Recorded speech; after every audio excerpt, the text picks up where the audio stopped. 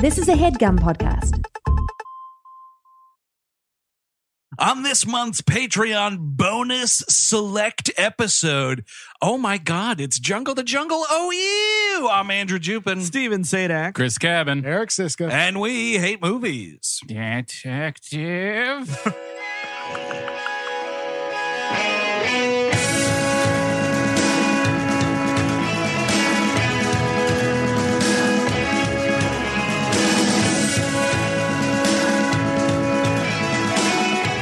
Hello, everyone. Welcome to We Hate Movies. Thank you for tuning in as always, and thank you for supporting our Patreon at the $5 level or up. Yeah, man. And this is tying into an episode we're doing on wild hogs, which might come out before or after this. So you will get a double dose of Tim Allen, and those cheap fucks on the main feed will only get one Tim Allen. That's really not a selling point. Yeah, totally, dude. I don't know how you're making them feel like they're lucky right now. Just putting that out there. Trying to put value into this thing. Yeah, see now the regular people listening on that fuddy-duddy main feed, sure, just get one Tim Allen. Yeah. But you guys get twin Allen. Oh, dude, two Tim Allens making out? Hell yeah, dude. Oh, yeah. Oh, so like Tool time, my friend. So like a thicker, sturdier wild hogs Tim Allen. Oh, yeah, like in that picture they got snapped by the paparazzo. You remember that? They're all like in a lake or some Just shit. covered in leather. Get some young German artist, go to the Berlin Wall, paint that. Over the Putin-Trump thing, paint that. And then Banksy's back. A scrawny top of his powers, Jungle to Jungle Tim Allen. Totally. Yeah. Who would be the top? Who would be the bottom? I don't know. Well, you'll be surprised. Either way, it comes with a hefty helping of. and both of them constantly saying, "I'm not doing this. This isn't happening. I'm not doing this." More power. But this one in particular is the Disney film starring a cocaine salesman.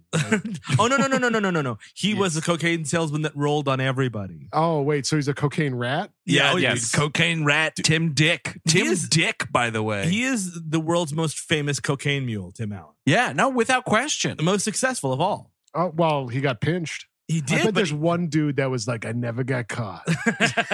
They all think it's Tim Allen, but it was me. No, it's Paul Giamatti. By the way, I got 3 pounds of horse here. I gotta unload this shit. They're gonna break my fucking legs, man. They'll never suspected old Paul. Ever since officer. Kevin Smith made such a stink about the seat, I can sit wherever I want. They don't want the bad tweets. No, officer, I swear I'm farting baby powder. We needed that money. Holy shit. By the way, Jungle the Jungle was from 1997, directed by a dude named John Pasquin. You know what? I'm going to go to McDonald's and put all this cocaine in a cup and drink it. John Pasquin. Oh, God, that's gross. Big John TV Pasquin. He has the most unfortunate piece of IMDb trivia I've ever seen. Really? He's dead? No, he's directing Roseanne episodes now. And he directed Roseanne episodes back in the 80s and 90s. And Last Man Standing and Home Improvement. Well, dude, it links back to this sweet bit of trivia, man, that Nazi just says member? frequently works with Tim Allen. Oh, ew. It's enough that someone made that part of your trivia. Also directed 6 episodes of Dan Aykroyd's Soul Man. Oh, dude, I probably watched all 6 of them. I was watching a lot of Soul Man in the 90s. You want to know a thank thick you. dude on a motorcycle. Holy shit. Yeah, dude, fucking wild hogs. Wild suspension on that motorcycle. So for those who don't remember, this is the movie. My bike broke. Yeah, there was a lot of that. Oh, well, because it was so Got another dumb. flat here. He was a fucking motorcycle riding priest on that show. Gotcha. Yeah. He's a badass. Yeah, it was Real stupid. badass. Stupid city. Sorry, Jungle to Jungle. Correct. With a 2 in it, by the way. Not With a Yes. 2. Well, yeah, because, if you think about it, Manhattan is kind of a jungle as well. Yeah. I didn't get that until It's- right now. It's the Really? concrete jungle where I've heard Or the asphalt jungle. dreams are made of. Yeah, What? or No. not. Dreams are made. Concrete jungle. Well, there was a film called Asphalt Jungle, and it was quite good. It's pretty good. Pretty good You movie. can blow it out your asphalt. I would love to. I wish I had that power. By the way, No, it's powder. It's baby powder. this is not Krippendorf's tribe. No, big No. point of confusion. Big point of confusion because It's- they are essentially the same pretty racist movie.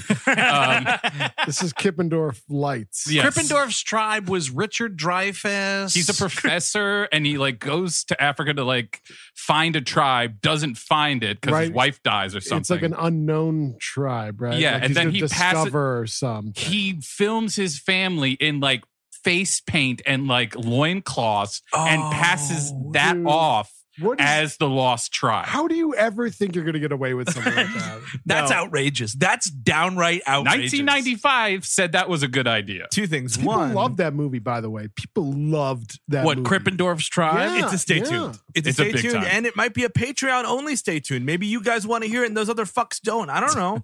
Second thing, Krippendorf's Light sounds like a discontinued brand of cigarettes. Yes. Oh, yes. Krippendorf's Light. When you want something that goes down smooth, but won't offend the lady folk at the honky tonk. African tobacco, or is it? In reality, we only put the bad stuff in. You know, they mix it with the tobacco and all the other niceties. We put in only the toxic sludge. Hey, at least Krippendorf's Light. at least they're honest. So this is a movie where Tim Allen it goes to South America to get a divorce finalized and finds out, whoops, he's got a little son played by introducing Sam Huntington, or as I like to call old Sam Huntington, the Shia LaBeouf that never was.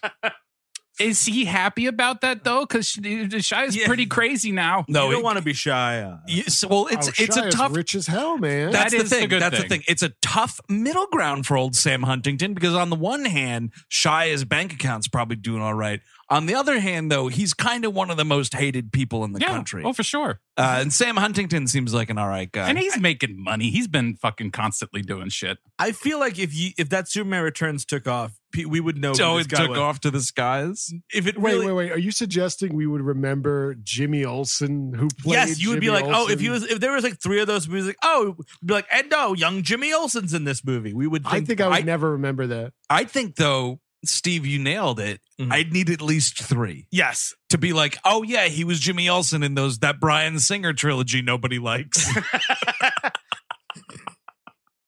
But I think if it was just the two and then definitely the one, because when you said it before we went on the air, I was like, oh, fuck yeah, it was in that movie. Yeah, then you're just like in the movie. But if not, then you're like, oh, I was Jimmy Olsen. Was he like a Nickelodeon kid or some shit? I think this this is Disney, so Yeah, well, I mean, probably you can't cross them lines, huh? and I mean, he's been like the supporting friend in 100,000s of these Detroit movies. Rock City. He's in. Yeah. He's like the God, main no. kid. He's in. What was that goddamn movie? The Fat Nerds. No.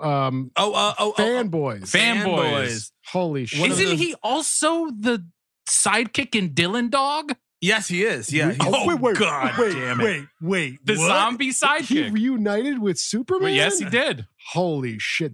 Maybe that's a stay tuned. I never saw Dylan Dogs. Oh, it's quite something. It keeps coming up on this show only.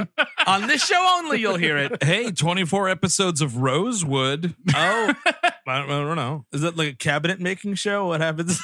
Essentially, yes. If so, I would watch it. No, it was Morris Chestnut. He was doing Wait, stuff. is that a famed carpenter?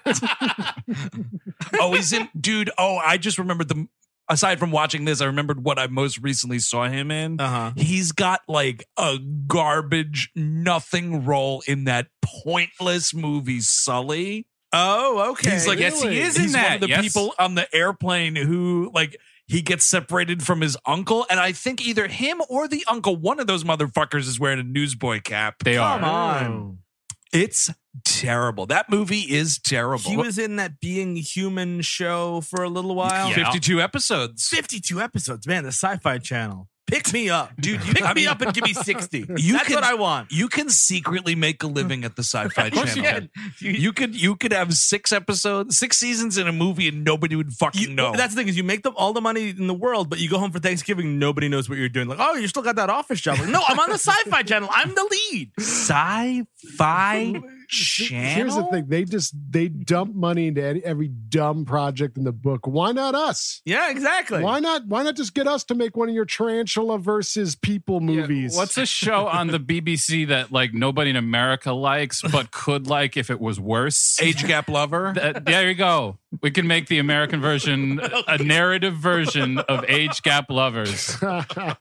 But anyway, speaking of tarantula versus people, I just realized what I said was very serendipitous. Right. Because this movie is by and large just about a spider and people happen to be around. It's all the people in this spider's life that it encounters when it goes on a trip to the Big Apple. It really is. There It's are a spider movie. Spider in the City, better movie by Big time. far. Oh, totally. Dude, we should do a phantom edit of this.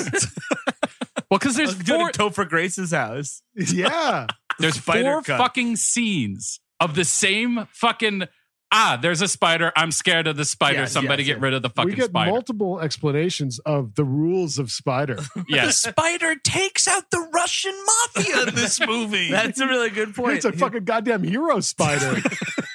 Dude, it would be great. The end of the movie, Giuliani's giving this spider a commendation. Oh man, has anybody else seen that Dustin Hoffman movie Hero? Yeah, Where yeah, he's the spider is Dustin Hoffman. Oh, okay. And he saves Gina Davis from a plane. Yes, but Andy Garcia gets the credit Yeah. because he's better looking. Because he's better looking. What?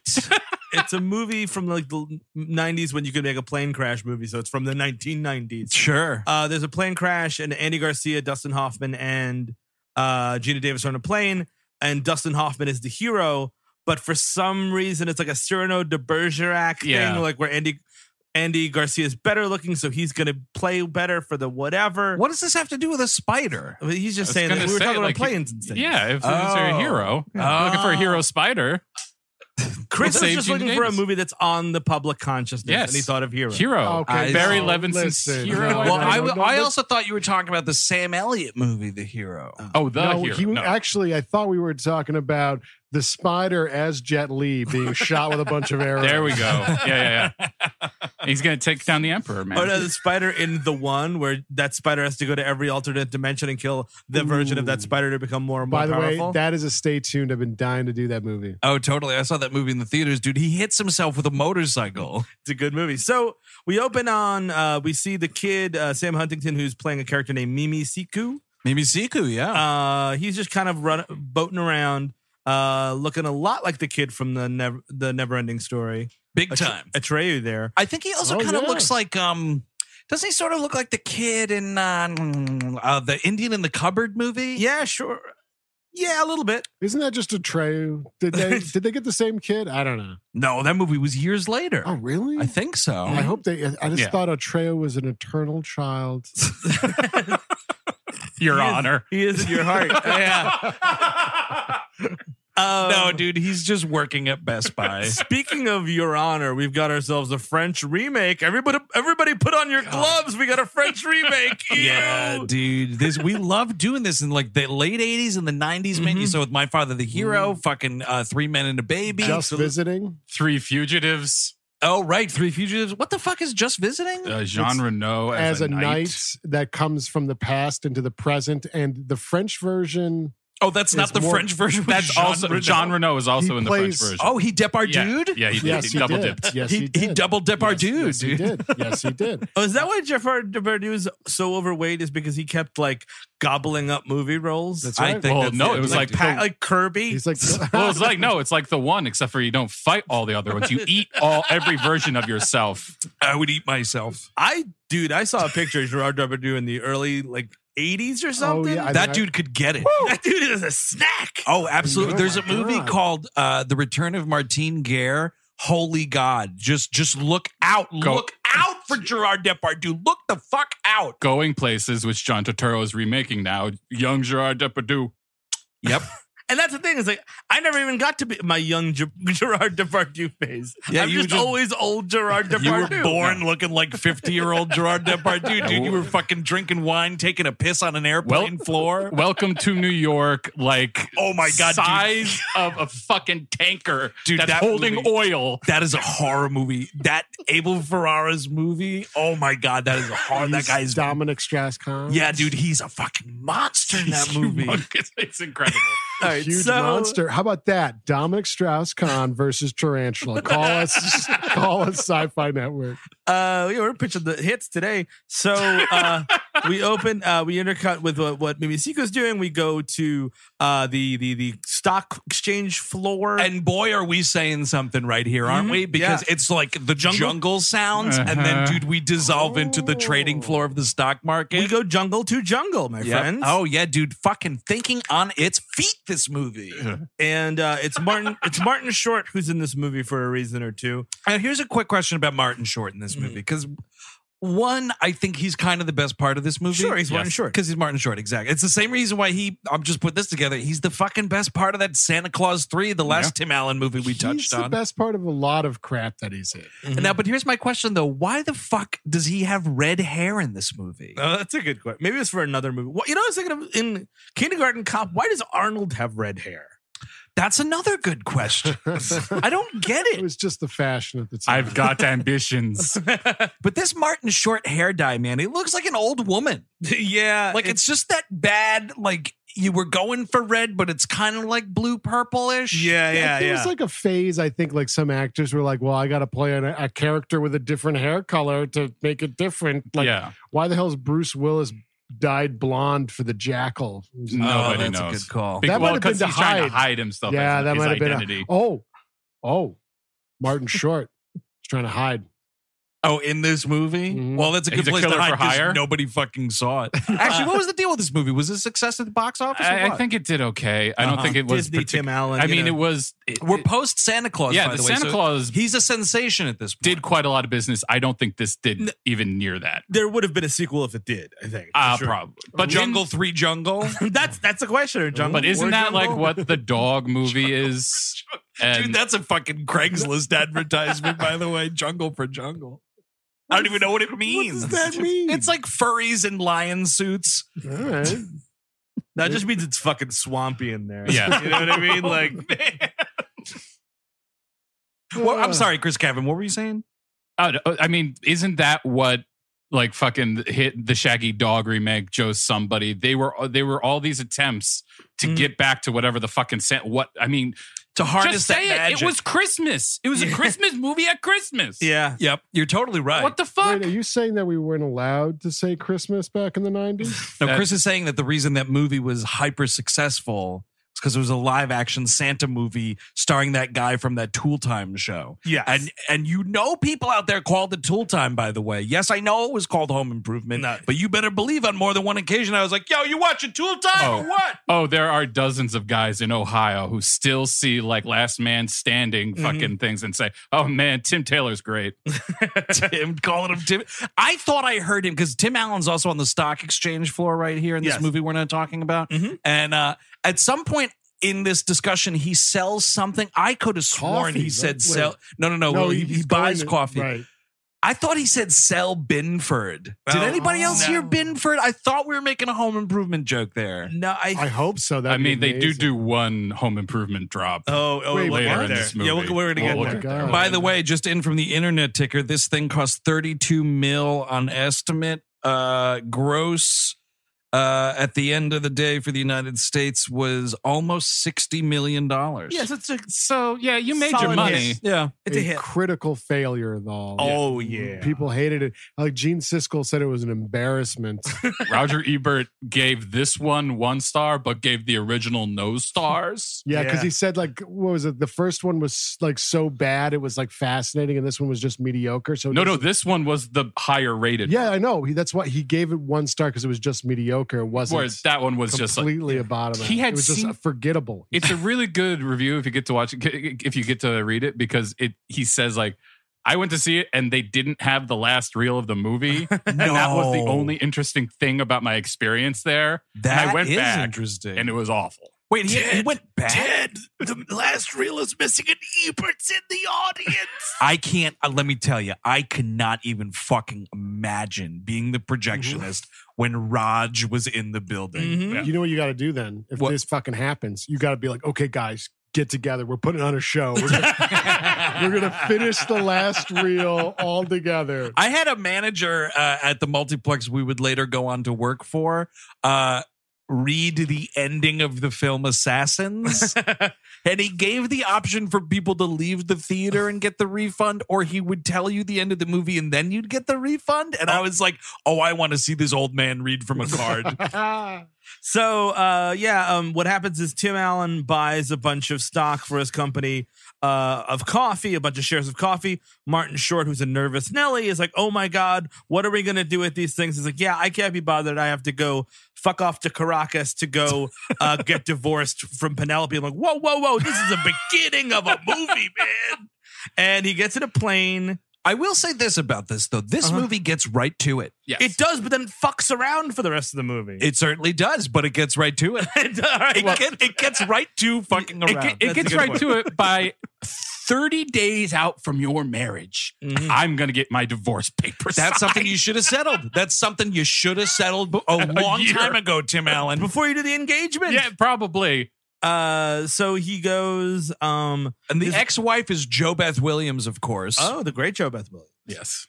Playing, what's this woman's name? Patricia. She goes, he goes, she's supposed to be in one place, but she's not. She's much further back. So he has to go on another kind of a boat ride and to get this. Got to go like Embrace of the Serpent down the fucking. He totally does, dude. It's insane. And I was sitting there and it's like, start the stopwatch, man. Like when this movie starts, how quickly do we get to Tim Allen being a fucking piggish American racist in this movie? It's under 10 minutes. Because it's all the fucking like, it's like, oh my God, these people are so disgusting. Don't you know what a fucking fly swatter is? And he knows better than everyone. Like he's going down the river and he's like leaning off the boat and the guy's like, I wouldn't do that. And he's like, why? Whoa, why? Man, I can do it. And you know, there's obviously piranhas in the water, but this is also on the Sci-Fi Network. Well, he goes, this makes no sense. He goes to the village and says, what is this Gilligan's Island? Yeah. You mean an island in the middle of the ocean with only white people on it? Yeah, exactly. What the fuck is even, what is that hell reference? Is that joke? Did you see the show ever? But the thing is, you think he comes when he first gets there. His limo driver's like Cromwell. He's like, yeah, I'm Cromwell with a C. Oh, and right. Like, he totally corrects the dude's spelling on a fucking airport sign. And I'm like, oh, okay. So this movie's going to be about him. Like he's going to learn a lesson. He's a big business so-and-so. Christmas Carol-esque. Yeah. Or he's going to like learn. Great he actually is. He doesn't learn a fucking thing. Not a thing. And it's funny, man. If you're wondering, you're sitting at home, you're like even before all this current business we find ourselves in today, with today's government and whatnot, you're like, why does the rest of the world hate us? Yeah. Watch movies like this because it's fucking legit documentation of how terrible we are. Right. Like this is a real person who goes to these places all the time. You know, and just acts like a fucking asshole, know-it-all pig about everything. And let's before he left, he told Martin Short, I'm buy what $300 worth of coffee futures. This is going to become very important to the fucking plot. He buys all this stuff and like Martin Short's losing his mind. He's like, we're not going to sell. We cut back to Martin Short a couple times and he's like pulling his hair out, shitting his pants because that's what he's doing in this movie. And like he goes there, he meets JoBeth Williams, and she's trying to tell him like, because apparently she just left. Like this dude was so bad, and I think the other stuff was going on. You know what I mean? Like I think she probably feared for her safety a little. Oh yeah, a little side piece. It's the roaring 80s. We're talking Tim Allen in the 80s. Oh, absolutely, dude. That Coke mule situation came up. He's having lunches with Matthew McConaughey and Leonardo DiCaprio. It's a bad fucking time to be alive. Absolutely, dude. He's fucking meeting Christian Bale for lunch too. Jared Leto's there. Wait, he's getting dinner with Dominic Strauss-Kahn. So she got the fuck out. She left the country. I think it's because she thought someone was, you know what I mean? Like she thought something's about to go down. She's like, you know what? I can't be in the middle of the end of fucking True Romance. All right. Exactly. I'm out of here. She's like, I don't want to be fucking murdered in my bathtub. Exactly. I don't know, or Wonderland murdered. Like who knows what was going on in Tim Allen's apartment in the early 80s in this movie. And then Tim Allen's like, oh yeah, the Wonderland murders. I do have a 13-inch cock. Ruh, ruh, ruh, ruh, ruh. Oh, you. I fucking hate it. I should say this right now. I don't know if it's come across clearly enough just yet. You hate his cock. I fucking hate Tim Allen. I hate Tim Allen He's a fucking douchebag, racist piece of shit. Yeah, He's but awful. Like we all probably watched Home Improvement. Oh, of course. Of course. I turned on Home Improvement pretty quick, I feel. Good. Did you really? Good for you, dude. I was under the spell. I like maybe like 2 or 3 seasons and then I was out. And then like I would check back in when like Mark was being bullied for being goth. I'm like, that's stupid. That was something else, dude. That was really great. It was like a whole season arc of like Tim the Toolman Taylor bemoaning the thought that his son could actually be gay. Yep. And it was like a whole horror show. And then he realized, oh wait, no, it's just a subculture that hasn't anything to do with sexuality. If you need to know anything about who Tim Allen is, watch the difference between Home Improvement and That Last Man Standing. Nope. So explain it to me. Please. So I'll What is that show about? What? Last Man Standing? Yeah, he's like the last man on Earth, kind of a He's deal, running like running Boy and His Dog. Like a Dick's Sporting Goods type place. Okay, but he also records vlogs. No, stop. In his back office about like masculinity. Stop. Is he like, running guns too? I mean, this sounds like a dangerous dude. He's a YouTube personality. Yeah, he's a YouTube personality. He's a cam guy because they couldn't fit in the fucking television show. Jungle, my friend. Sorry. Wait. Chris Chapman is educating us right now. So I'm playing with PewDiePie. What was that? PewDiePie. I'm playing with PewDiePie. What was that again? He's some racist kid from. He plays video games. He that's plays cool. video games and like says racist stuff. Oh, that's you know what? That's awesome. Also, he's like an internet millionaire because of that. Yes. Oh, really? Yeah. Guys, should we become internet millionaires by being racist on the internet? Probably not, but it's a good backup. I mean, I'm totally fine with our standing right now. I'm just saying, pull that parachute. Yeah, if my student loan debt gets like, if they start really turning the screws, I'm going to start saying some alt-right shit. That's when you'll know. Now, hang on a second, though. So he makes vlogs. Yes. About what? Just like whatever is pissing him off that day. Because he has daughters instead of sons. So he's pissed off about all the guys that the daughters Oh, my God. Well, that's because of his own broken penis and testicles that he couldn't make sons. That's Tim Allen's fault, right? Ruff, my testicles. Rough. Bark like dog. Does he do fucking that arg noise in the Shaggy Dog? He can't. Arg? Because if there were ever a place where it was appropriate, it would be when he's playing a literal Shaggy Dog. I've watched a total of 3 episodes of that thing, and the Shaggy Dog. I didn't. Last Man Standing? Of Last Man Standing, and I haven't seen any. Was that the show that Jennifer Lawrence was on with him? No, that was Bill. She was on the Bill Engvall show. Oh, yes. you're totally right. What was that? Oh, that Bill Engvall, he had like down the rabbit hole. Here's your stupid side. Hey, Eric Siska, here's your side. Speaking of sides, let's get back on the path to jungle. Yeah, we are fucking all over the road, dude. We're lost in the jungle. So, JoBeth Williams is, Yes. Okay. JoBeth, the Big Chills, JoBeth Williams is like, hey man, I left because you got a 5th phone line, and I realized what my life was, and we got an eyeball in the mail. It was really fucking scary there for a bit. I opened my 5th finger of the month, and I was done. So there's that guy that just sat outside our door with a chainsaw, and I knew what that was about. Like, he didn't say much, but I knew what that's about. Tim Allen in a horror movie would be good if he got butchered. Yes. If he got like Danny Glovered in Saw. Like, he's the father of the house, like he always wanted to be. And his kids are being murdered one by one. And he's watching. Right. And then eventually they get him. He's like the last girl. No, you know what? He'd be perfect in. Final Girl. They screwed it up by putting the Nip Tuck idiot in it. He would be perfect for the Stepfather remake. Dude, I thought you were going to say Dr. Doom. No, even better. You are right, Chris. He would be perfect for that role.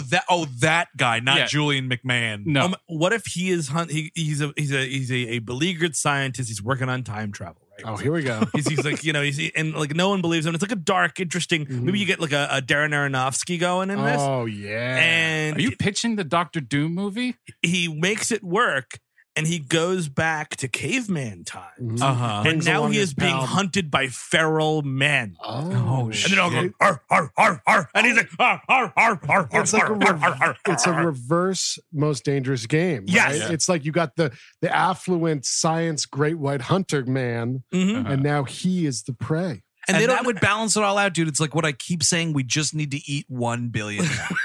Just one. Yeah. A working class hero needs to rise up and eat a billionaire. Mm-hmm.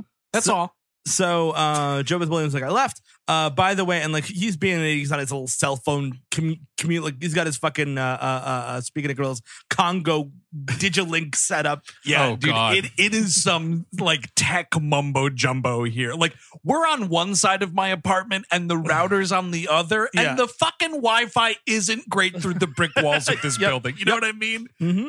He's in like Venezuela or wherever. And it's 1997, everybody. And he's clickety-clacking and trading stocks like it's fine. No way. So she tells him he's got a son. He doesn't even hear it. Then one of these dumb tribal people breaks his thing. And he's like, oh, no. And he's like, so what happened? He has a son. It's Mimi Siku. He goes like fishing with him, kind of, sort of, right? This is when they start to meet each other. Correct. Yeah. She's like, why don't you try not being a piece of shit and like just go hang out with him? Yeah. And then he survives a night of farts. Dude, the fucking with fart jokes. Like what? This is just like too much fruit joke. Like what the? It's all bits of his fucking terrible stand-up comedy. Don't stand too close to a naked man or whatever that thing is. That was his book. What? That's right. Oh, I forgot it. God. There's also a joke in here about like native children being a litter. Yeah, Like he says that to the woman who he thinks is a pig. Well, and I got to touch on that right now. So he goes into this tent, and JoBeth Williams is like a doctor, but she's also, I guess, a veterinarian or something. Sure. And there's a woman in there like helping her out, and the woman is very much overweight. Sure. The gag, quote, I'm doing a fucking air quotes, everybody. It's an audio podcast. The gag is Tim Allen looks at this woman. We cut to what Tim Allen is looking at. It's a shot of this woman. She smiles at him. And the soundtrack to this movie makes a 1,000% legitimate pig noise. And I was like, I'm done. I'm fucking done with this. But there is a pig in the room, an honest to goodness pig. Yeah, they have an explanation for everything. Yeah. Thank you, Chris Cabin. I know exactly what's going on. I can read that film language. Fuck you. I think she was correct here. Sorry, Steve. You think Tim Allen was Allen's horrible. I'm sorry, in the Steve. sound mixing booth? Like, pig noise. Louder. Louder. Yeah, that's good. Yeah, do it right before I say that natives are inhuman animals. They all come out at once when they're born. You know that movie Hannibal that's not come out yet? The pig noises from that. It's not come out yet. Yeah, this movie that'll be arriving in 4 to 5 years. The specific soundtrack from that one movie. Well, because capitalism is a disease, Tim Allen could have afforded to see it because he was making $1.26 million an episode on Home Improvement. Oh, get out of town. It is 1997 or whenever, like 99. I don't know when. That's Bill Clinton fucking $1 million. Oh man, what a time to be alive making mediocre television. So he goes on a little trip with his son. They start to bond a little bit. We get very reminiscent of our friend Tarzan the Ape Man. A snake is murdered here. Oh, dude, it's a hilarious snake puppet. Oh, boy, is it ever, dude! The fucking Henson Company was laughing at this thing because it's like a freeze blow frame. dart right through its head. Yes, and we're introducing his Mimi Siku is very good with a blow dart gun. Oh, which yeah. is used just a lot in this movie. Remember that. You could even say the movie blows. And, you know, they kind of like, they start to bond. This is when the Spider is introduced, our friend Spider. Yeah, and Jim Henson wasn't here for this. This was John Benson. And I think it's a cartoon at some point. I think like when it's on the when it's on the beach, the wide shot. I think that's just a cartoon. I saw a downright wire pulling the puppet. Yes, dude. There's several of them. There's a part where it's office? like I noticed it on the beach when it's like coming after Tim Allen and it's just someone pulling a string. Oh I was like, where the fuck is Bela Lugosi? Like, this is the level we're at right now of shit props. Also, it's around this time when they're walking through the jungle where they say something. He's like, oh, that bird's the Coco Rono or whatever the fuck. And Tim Allen goes, oh, well, that bird can't sing. It's more like a Coco Ono. Hey, everybody, a Yoko Ono joke. You getting that? 1997 Yoko Ono. Just destroying Yoko Ono in 1997. He is such a fish out of water in the first part of this movie. And the reason is he didn't have Wilson as his sounding board. He wasn't able to go to the backyard and hear about some fucking white racism from that guy. That guy was all about was Wilson part of the problem? Yes, he was a sex tourist for sure. He was definitely a sex tourist. He's also like one of those white guys that's like, oh yeah, I deeply respect this culture because ... and this is quotes, everyone. Noble savage. Yep. The fucking Wilson was definitely subscribing to National Geographic back in the day, and he believed in this whole and Noble National Savage. Review. Oh yeah, dude, man, and fucking whatever else came in. He likes covering his face. I wonder why. Maybe he's in the Ku Klux Klan. That's a great way to cover your face, Wilson. It's fucking white fence. So they get to bonding. By the way, Yoko Ono will not say Mark David Chapman's name, and she will not say Tim Allen's name. Just putting that out there. Wow, that's interesting. Mm-hmm, yeah, the only two. So they get to bonding. He's almost eaten by a crocodile. Oh, right. I had my fucking fingers crossed for that one. Because it's like the kid is explaining like, hey, motherfucker. Yeah. Don't yell in the presence of this spider. Mm-hmm. If you yell, it freaks the spider out and it wants to attack you. But if you're chill, it's fine. And he's like, oh, got it. Rough. And then the kid's like, oh, by the way, whatever I've named this other creature, he's always mean. And he's like, and there's this fucking crocodile behind him. I was like, go get him. End credits. Imagine Tim Allen was just fucking gutted by a wild animal in like the first 20 minutes and of this then the movie. rest of the movie is like burying his body, taking it to like the holy place to dispose of the corpse. The kid, dude, Momoseku himself has to take the body back to New York City. It's like a Venezuelan Elizabethtown. No, it turns into No Country for Old Men because all the coke money that Tim Allen still owes. The fucking cartel goes down there looking for him, and they will not take no for an answer. I would love that. Can I tell you one of the most savage jokes The Simpsons ever made, and I fucking love it? Sure. When I think it's like somebody is watching Home Improvement, and it's like Tim Allen backs up a riding mower through the fence and runs over Wilson, and he's like, oh no, I've killed Wilson. Looks like it's back to jail for me. I was like, fuck, yes, thank you, Simpson. Dude's a felon.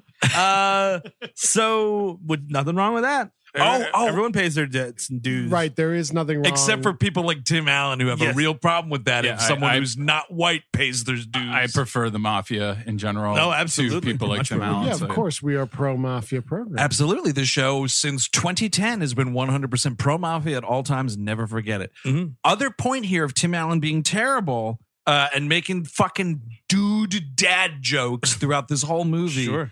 Is they're talking about like, you know, these the names that these people have in the tribe. Momoseku, the gag is it means cat piss. And it's like the kids get to pick the name, so it's funny or whatever.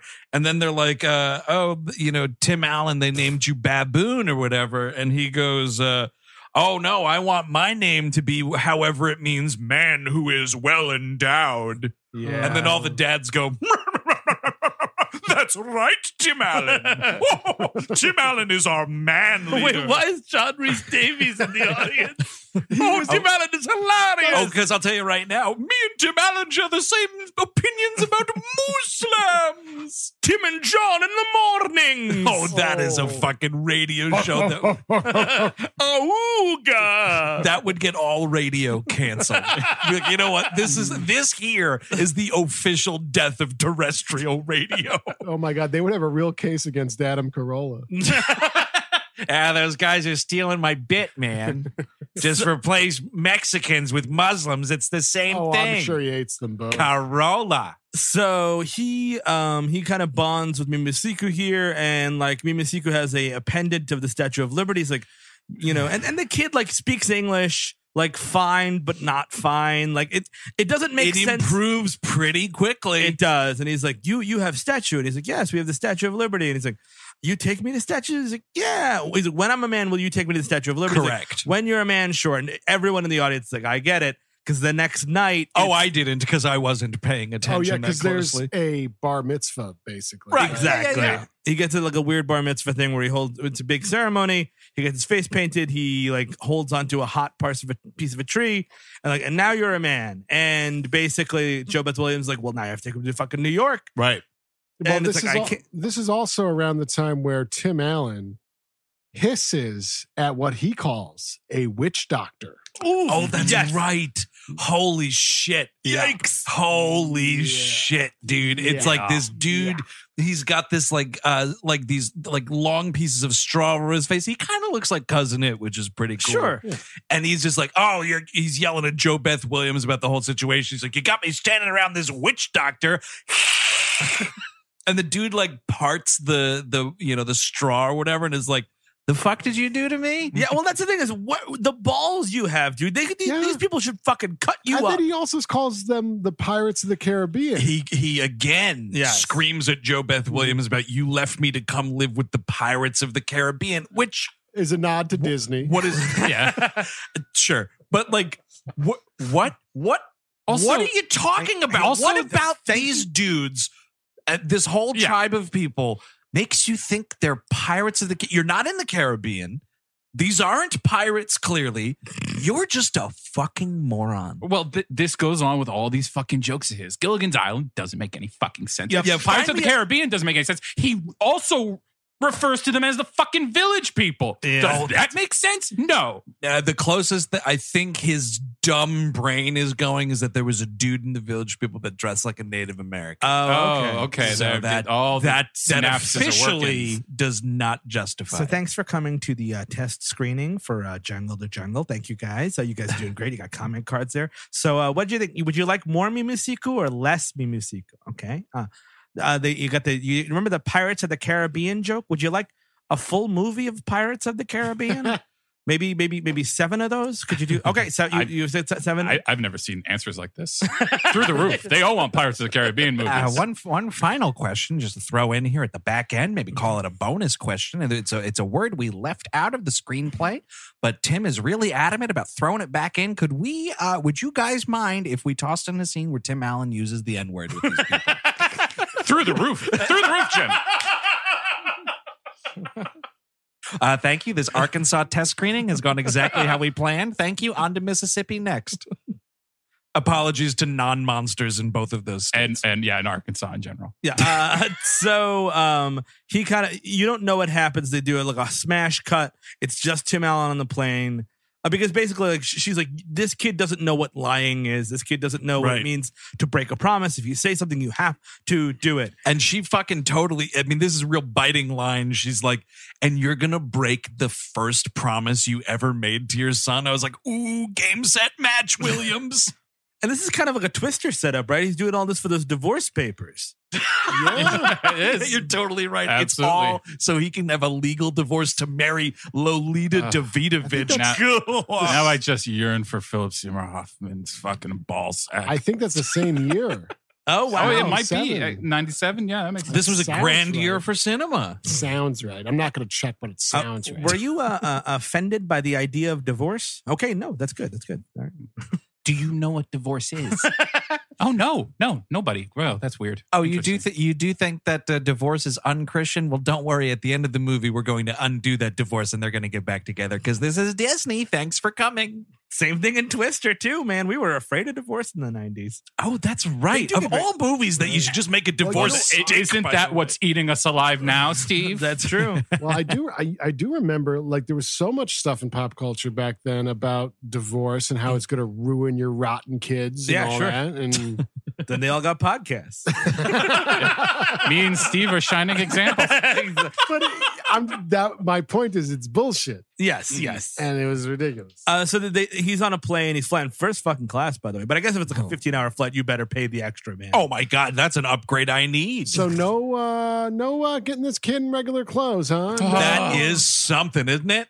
No, Isn't that something? You know, I mean, I'm sure Caracas has a store of some kind. I'm sure there's people there that wear more Western clothing. It needs to be addressed. How about the airport? Yes. How about the airport when they land at JFK? Get this kid a pair of jeans and a vest. Even a vest would be great. And here's how you could do it, because it's such an obvious, stupid joke that Disney Buena Vista would go for it.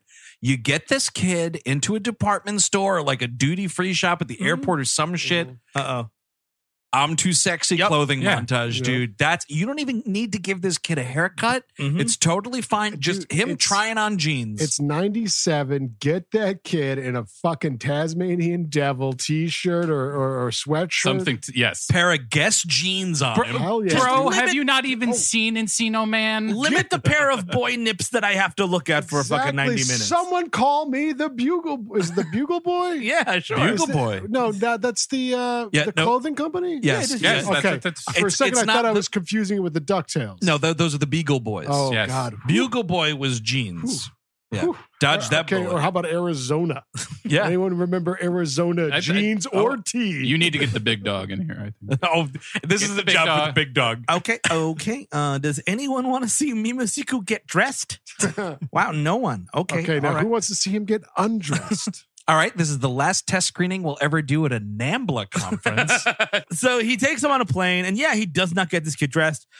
There's some business where he's peeing on the seat or something like that. He's peeing on the floor. He's kind of pulling a Gérard Depardieu, not for nothing. Yes. He's fucking pissing on that plane. I cannot piss on your plane. I piss on your plane. Dude, I love it. Gérard Depardieu, right? He's chugging red wine out of the bottle in the middle of the aisle, just urinating. And because it's Gérard Depardieu, he's incredibly unhealthy. He's pissing blood. Man. It's like red wine into blood piss, and it just looks like it's one continuous thing. Like when a cartoon gets like shot with a gun and it's just like yes. It drinks milk and it just falls out. Is there video of this? Is Gérard Depardieu, he actually got pissed on an airplane? There was at least photographs. This was several years ago. I think there's photographs. Wasn't he going back to the motherland, Russia? All right. Was this before the Russia stuff or I thought that was about the same time. Do you think him and Steven Seagal are roommates?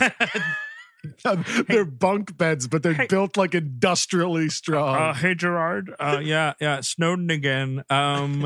You have eaten all my yogurt again after I've asked you specifically not to. And I got enough problems with Steve over there. This show is called The Expats, by the way. It's going to be amazing. And it's Steven Seagal, Gérard Depardieu, and Edward Snowden. That's what it would take to get me to watch reality television. Oh, my God, yeah. Or, hey, Gérard, real quick, buddy. It ain't healthy when you put a bunch of chocolate sauce in your yogurt. Just saying. Or in this case, chocolate sauce in my yogurt. Listen here, you French fat fuck. That's the last time you lay an upper decker in my toilet. It's the last time. You hear me? I gotta go tend to my woman dungeon now. I swear to God, I'll put on my fucking album. Hey, nerd, help me fix the toilet. See, I would watch this so bad. My name's Snowden, dude. Dude, Snowden. You don't even know any kind of karate at all. What was that? Was that Odin? Let me say it again. Say it to me like I fucking care. You're a big man. Sacre bleu, where's my food? Fee, fi, fo, fum. I had 4 chickens in this fridge. Now I only see 2. I'm so sorry, Edward Snowden. I broke your grandmother's prize chair. Oh, man.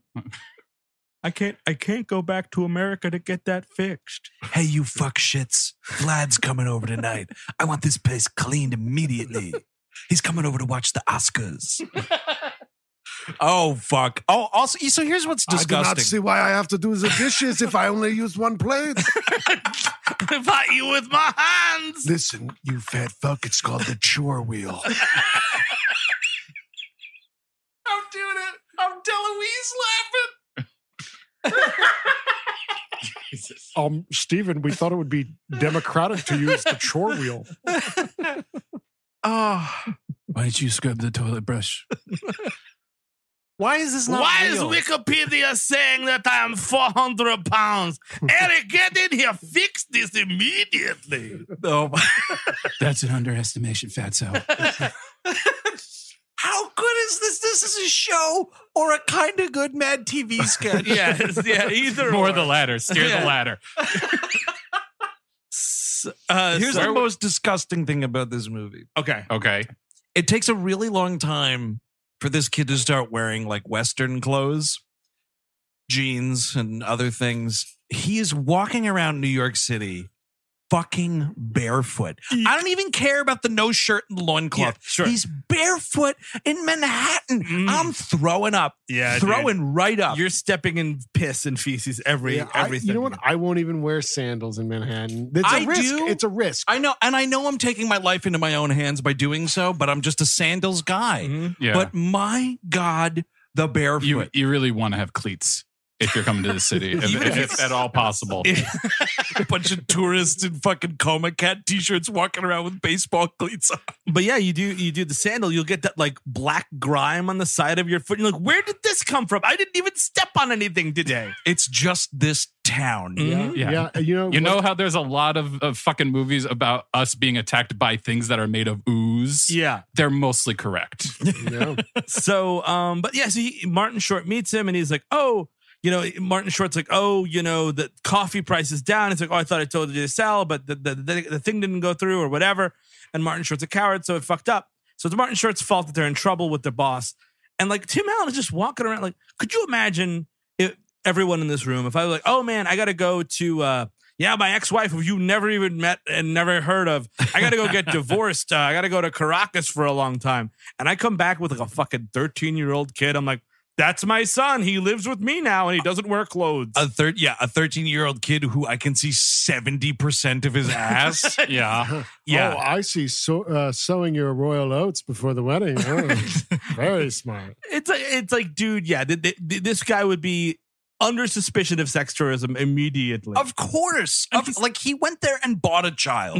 Yes. And like this fucking high rise of like this, he brings him to work. Yes. And like Maury Mandelbaum from fucking Stay Tuned is his boss. Oh my God, that's where it was driving me fucking crazy. Why isn't his first line when seeing this kid, what the fuck? Yeah, exactly. What is that? That's the joke. It's a what is that joke, right? Like he's talking and then he stops and he goes, what is that?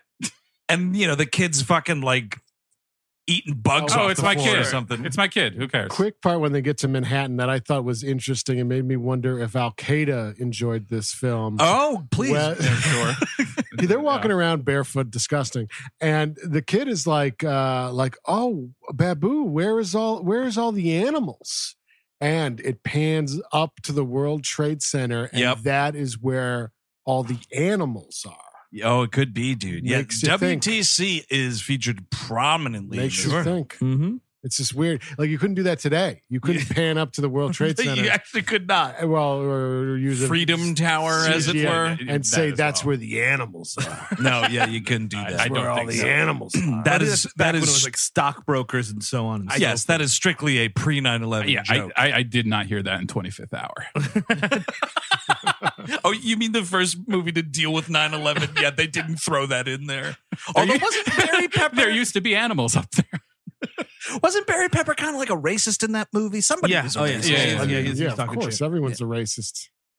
So the boss chews them out. He's like, oh my God, you're on the hook for this $1 million that might be lost if this stock keeps going south. I don't know how stocks work. I was just about to point out part of the confusion in this movie is I have no idea how the stock market works. Guess what? No one does. It's stupid. It's farcical. Yeah. It's all about confidence. I would suggest nobody in this movie knows what they do. I don't think. No. Because there's a fucking one scene where they have like the ticker. Yeah. And all it says is commit suicide now. Coffee plunges. Yeah. Coffee plunges. Yeah. Number letters. Coffee plunges. How do you just invest in coffee? It's a good question. Hey nerd, what's all these number letters all over my screen? Oh, it's a stock market, sir. Chocolate blue. It's like we've been gone into the Matrix. No, Steven, this is encrypted. This is supposed to be encrypted. No, but these are number letters. Dude, it would be awesome if Gerard Depardieu's favorite movie was The Matrix. Probably. I wouldn't be surprised. But he just keeps watching it because he doesn't get it. So he's like, I'm going to watch this until I can figure it out. What's the title of this show? Because we got a workshop. Is it Enemies of the State? Frenemies of the State. Frenemies of the State, I like. I would put that out there. I suggested The Expats earlier. The Expats is good. Is it set in Russia? They're in the same Russian apartment. We need a pun. We'll get there. Let's just leave it out there. I know someone on the internet's got it already. Not the red triangle. Look at this, Gérard. They say that I'm the best action hero there ever was. Yeah, pound for pound. I'm the best action hero in Croatia, bitch. Oh, man, don't drink Croatian. Guys, I got a lot of healthy snacks here. If you just let me put you on a regiment, you'd both be back in fighting weight.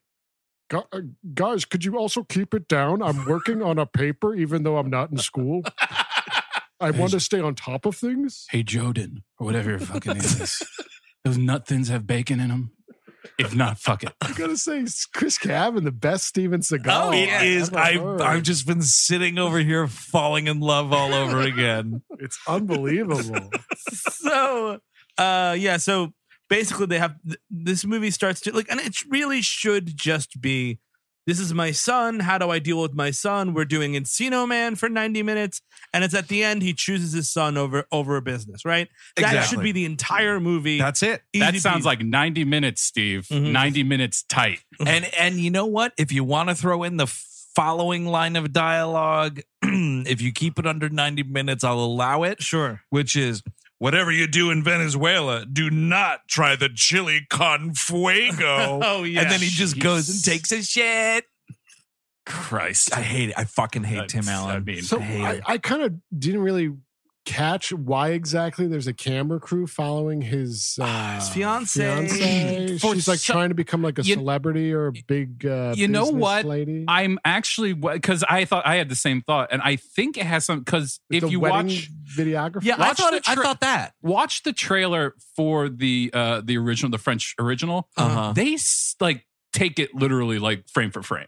Oh, like really? There are shots that are just the exact same. Oh, yeah. And in France, it's just paparazzo. Everywhere. Yeah, like I think this was probably something in the original that made a little bit more sense. She says that, they're doing a profile on me for the fashion channel. And even Tim Allen's like, what the hell's the fashion channel? And they kind of just keep moving. You know what I mean? Like, oh, okay. So it's not a wedding video. No, it's literally about her fashion career. The fact that Tim Allen punches one of these dudes in the gut at one point in this movie. I thought it was a dick punch. It's a dick punch. Dude. Is it a dick punch? It's a total dick punch. Oh, my Lord. And it's the dude nobody cares. It's one of the dudes from Star Trek Enterprise. So Tim Allen goes to her. See, I told you, nobody cares. I'm moving right along. I'm not going to give that even a beat. You know what? That's fine, dude. Don't even hit the brakes. Just keep going. Slam right into that wall. Tim Allen brings the kid to her job. There's this camera crew there, which we already explained. They do also say that the jungle bloke helps her image. Oh, right. Yeah, because this kid. This dude's with the blonde peroxide hair. That's like the guy Spike from Enterprise. It looks like Spike from Buffy, dude. I think James Marsters watched this movie. I fucking thought it was Marsters, dude. I was like, whoa. Oh, never mind. Was this person in a loincloth? What? No. Spike? Oh, no. Spike is yes, he does look exactly like him. Yeah. I was really confused there for a minute. Sorry about that. No. So the TV guys are like, the rainforest is really hot right now. Right. True in two ways. Yeah, get that joke? Do you get it? Yes. Tim But Allen also was remember, like, I don't like these bougie jokes about global warming and deforestation. But also, it was a big issue. We had the Medicine Man with Sean Connery. We had Fern Gully. Of course. There was a lot. It was seeping into the pop culture. Man, the Medicine Man, dude, that fucking movie. What it means is that I found the fucking cure for cancer and I can't remember where I put it. Which is... Welcome to the test screening. Would you guys like him to find the cure for cancer? No? Okay, wait. Okay, so would you like it if he lost the cure for cancer? Would you like it even more if he lost the cure for cancer and then he got mad about it and yelled at Lorraine Bracco? Jim, literally every card from the Medicine Man screening is blank. Every one of them. Nobody cared. Everyone just left. Nobody cared. So, so at this point, Mumasiku kind of goes on a ledge to get something, or he sees the Statue of Liberty, wants to look at it better, I guess. Yeah. So he goes out on this ledge. It's a whole thing. Tim Allen brings him back in. Everyone applauds. There's a homosexual man who is in two scenes, this one and one right after it. There's a couple of gay cartoons in this movie. He keeps fainting. Yes. Which is a joke that Tim Allen wrote. No. He originated it. Yes. The one time he faints is when they see, what is his name? Mama Siku? Mimi Siku is eating dog food. Yeah. No cat food. And they do this fucking scene that's like right out of like, it's like the yuppies from Beetlejuice. Yes. Yeah. Distraught at the idea. Oh, well, I never in Manhattan. Dude, this fucking old Lincoln Center donor starts vomiting. They bring, but so like at the end of the fashion scene, someone's like, get that kid some clothes. And like, good idea.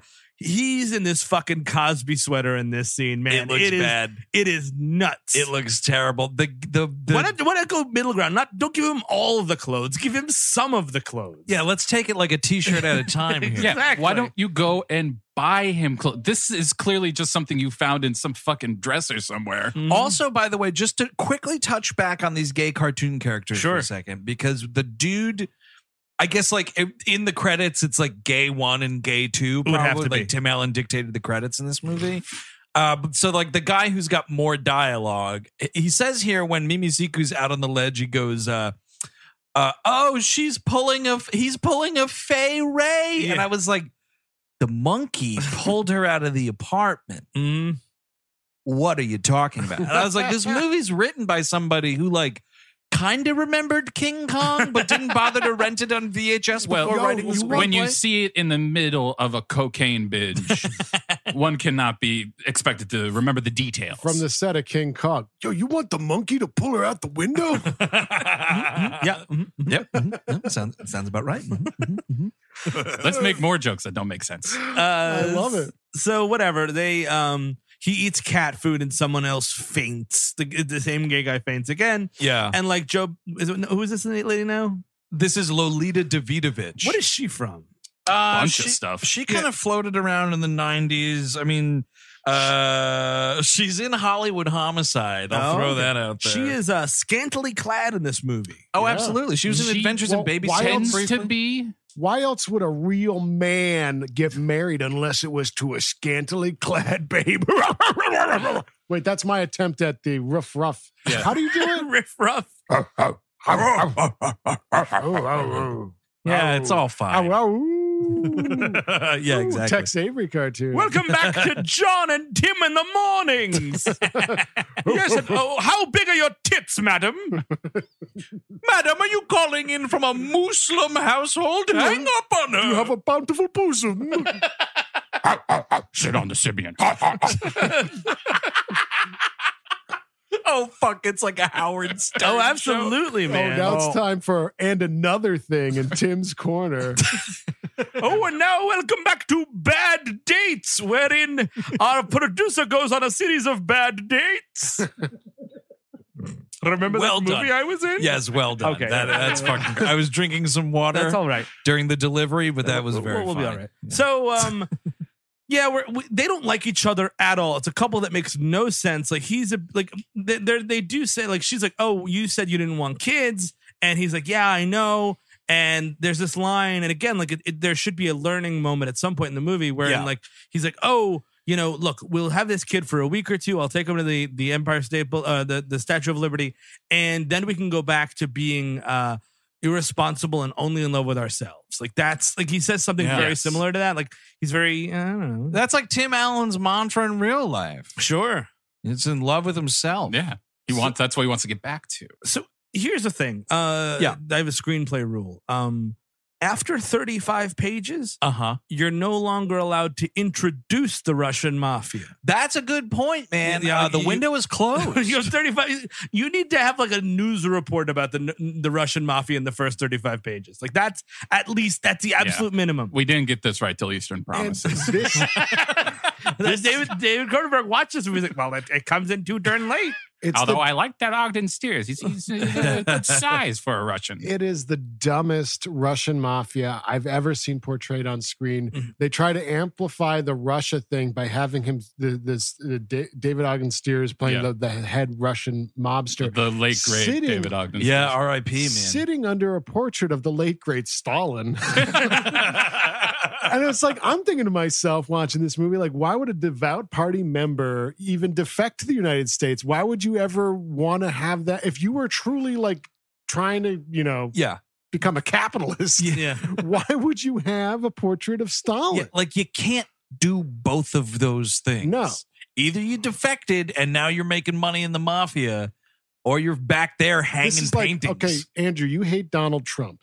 Mm-hmm. Let's say you fucking flee America. Yes. And you live somewhere else, but then you would put a portrait of him up? Yeah, that's the exact same thing. To fool the rubes, to get them scared. But if I was in the mafia, man, nobody cares. No, nobody. I don't care what the rubes think. I'm killing the rubes. So they're trying to offload these stock of coffee because their jobs are and necks are on the line. Yes. And Martin Short's like, I got an idea. Let's go to the Russian mafia. And I'm like, what? Tim Allen brings the child to the mafia meeting. Don't bring Jungle Boy to this. No, you should bring that to that. How is that movie? How is that song not in this movie? I'm sorry, that is Tarzan Boy. We're gonna have to take some points off the table there. Hey, here's a question, by the way. Would you have liked it if Andrew got that joke right the first time? Or tweet about it. I'm sure he'd love to read it. It wasn't Jungle Boy. It was Jungle Life. Also, and really quickly, just to make him more happy, just give him your thoughts on Shrek. See how much he cares about that. Here's the thing, though. We're glossing over what I think is the singularity when it comes to Tim Allen jokes. Wow. I think I found it. Okay. It's the Tim Allen joke, right? So Martin Short calls him up. He's like, listen, I have a buyer for these stocks that we're going to, the coffee futures or whatever, we're going to offload them. He doesn't specify mafia right away, which is what you want to do because you want to get him to come to the meeting in the first place. Mm-hmm. You want to spook him by saying mafia. You wait till he gets there. So Tim Allen is like, hey, little kid, we have magic in my jungle too. Watch this. Put your arm out. Kid hails a cab, right? Oh, right. So this cab pulls up. There's a Sikh gentleman, maybe. Maybe it's a Sikh gentleman hanging out in the driver's side seat, right? Mm-hmm. Driving this automobile, if you will. Sure. The kid goes, wow, magic. To which Tim Allen quickly volleys back to this child. Yeah, magic will be if he understands English. That is what, dude, every time he enters a taxi cab, a restaurant, a store, a hospital, a black church, any of these things, those are his first words. Does anyone speak English? I just can't. I can't. I just fucking can't. Confused language jokes. I think just prior to this, there was an interesting one about pussy. Oh, right. Oh, God. This fucking... Wait, we're making pussy jokes? There was. Now, the spider, I guess, is named Pushy, and the spider gets lost. It's like my tika. He says that, but he says Pushy. No, I think that means... That's what he's ass. actually... I think he's talking about her vagina. Or her ass. Oh, my God. Ass or vagina. Okay, so it's not a joke. It's an actual horror moment of this film. Where he's running around the house. Tim Allen goes to work. She's just alone asleep, and he starts yelling "Pushy," and like he barges in on her, and like she's like, "That you're not going to see any more Pushy around here." Like she's referencing it back to him. Well, he lifts up to the blanket. She's asleep, and he's like, "Oh, you have a nice Pushy." He says you have a nice poochie. I thought he was just, doing gibberish looking for the goddamn spider. No, he's doing gibberish looking for something else. Holy Toledo. Yeah, that kid is living in the hallway until Tim Allen gets home. That's what's happening. No, dude, you know what? It doesn't matter because she gets held hostage in the bathroom by that spider. Oh, I'm sorry. And this is where we're kind of like jumping all over the place, but this is where he escapes the apartment because Tim Allen's like, he says like, we'll go to the Statue of Liberty tomorrow. So then we come to this day. Kid's like, hey, let's go to the Statue of Liberty. He's like, tomorrow, rough. Mm-hmm. Kid's like, fuck that, dude.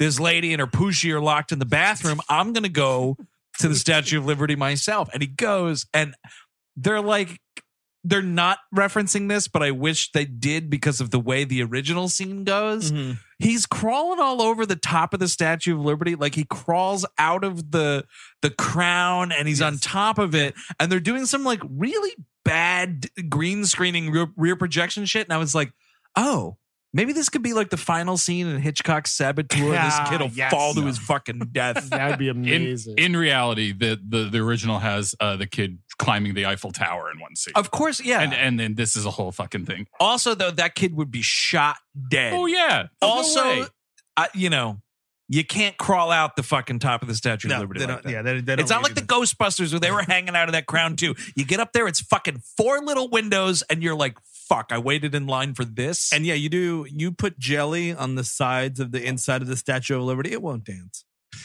I have sorry, tourists, it won't dance. Ooh, Mythbusters. I spent my entire tax return on Smuckers. I know what I'm talking about. Dude, tax refunds, man. We're out of our mid-20s. Yes, we don't get those no more. So he winds up. One of the things, the reason he's in New York is like his chief, to become a man, he has to like get the fire from the Statue of Liberty for something. Oh, that's right. Yeah, so that's the chief of this village. Tim Allen kept calling him the skipper. So they go to this sketchy Russian meeting. David Ogden Stiers is being scary. Tim Allen's like, get the fuck out of here. He's like, look, we're going to leave. He's like, Martin Short, do not sell these stocks to these Russian mobsters. I don't want to end up dead. They want to also like launder money for them or something. Like Martin Short's like does this apparently. He's like, well, I thought the whole thing was like they bought these coffee futures and then coffee was tanking and they're trying to secretly offload them without the mafia knowing that it's tanking. Yes. And so basically, David Ogden Stiers buys $1 million worth. He gives Martin Short $1 million in cash. And now that's happening in this movie. And I'm like, what the fuck? That was kind of, I hesitate to use legitimate laugh, but because like Tim Allen realizes what's going on in this scene, and he's like not happy that they're involved in the mafia. Sure. And the guy like sets down the suitcase and opens it, and it's just like loose bills everywhere. And he just turns to Martin Short, and I don't remember exactly what the line is, but it's like, cash, great. Yeah. And I was like, fuck you, Tim Allen. That's kind of funny. He could do some stuff sometime. Well, most of his talents are yelling. Yeah, he doesn't really have jokes. He just yells in different voices. That's why his best movies. What's that? Red Belt. Oh no, Galaxy Quest. Yeah, Galaxy Quest. I know. Martin Short, does the thing. He sells all these stocks. At some point, Lolita Davidovich gets tired of Tim Allen. I think it's got to do with. I think it's after the Poochie incident. It's that, and then like she's like, we need some time alone. So now like. He dumps this kid off with Martin Short. And I'm like, what? And now Martin Short has a whole fucking family that have to be like, what about Bob? And I'm meeting their family? Well, dude, it's insane. It's Lily Sobieski. It's the woman from that episode of Seinfeld where George breaks up with her. He calls her pretentious. Yeah, she's doing Jerry's accounting stuff because he's getting audited. She goes to the nut house. Yes, and she's in a bunch of stuff. But Senior Trip. She's Matt Frewer's love interest in Senior Trip. Oh wow! And Matt Frewer, that's just the 90s right there. Yeah. So I love Matt Frewer. And there's this kid, there's a young boy who plays his son, who I went to high school with. Get out of town. Yeah, man. I mean, I knew that in advance. Yeah, just for the show. No, we are just asking you to please leave and get out of town. So what was this kid like in science class? I know he was younger than me. Oh. He was like 2 years younger than me. So I didn't deal with it. Like I didn't. You bullied him though, right? Like relentlessly. Yeah, you beat the shit out of this kid, right? I was not a bully in high school. He was your locker meat. Ew.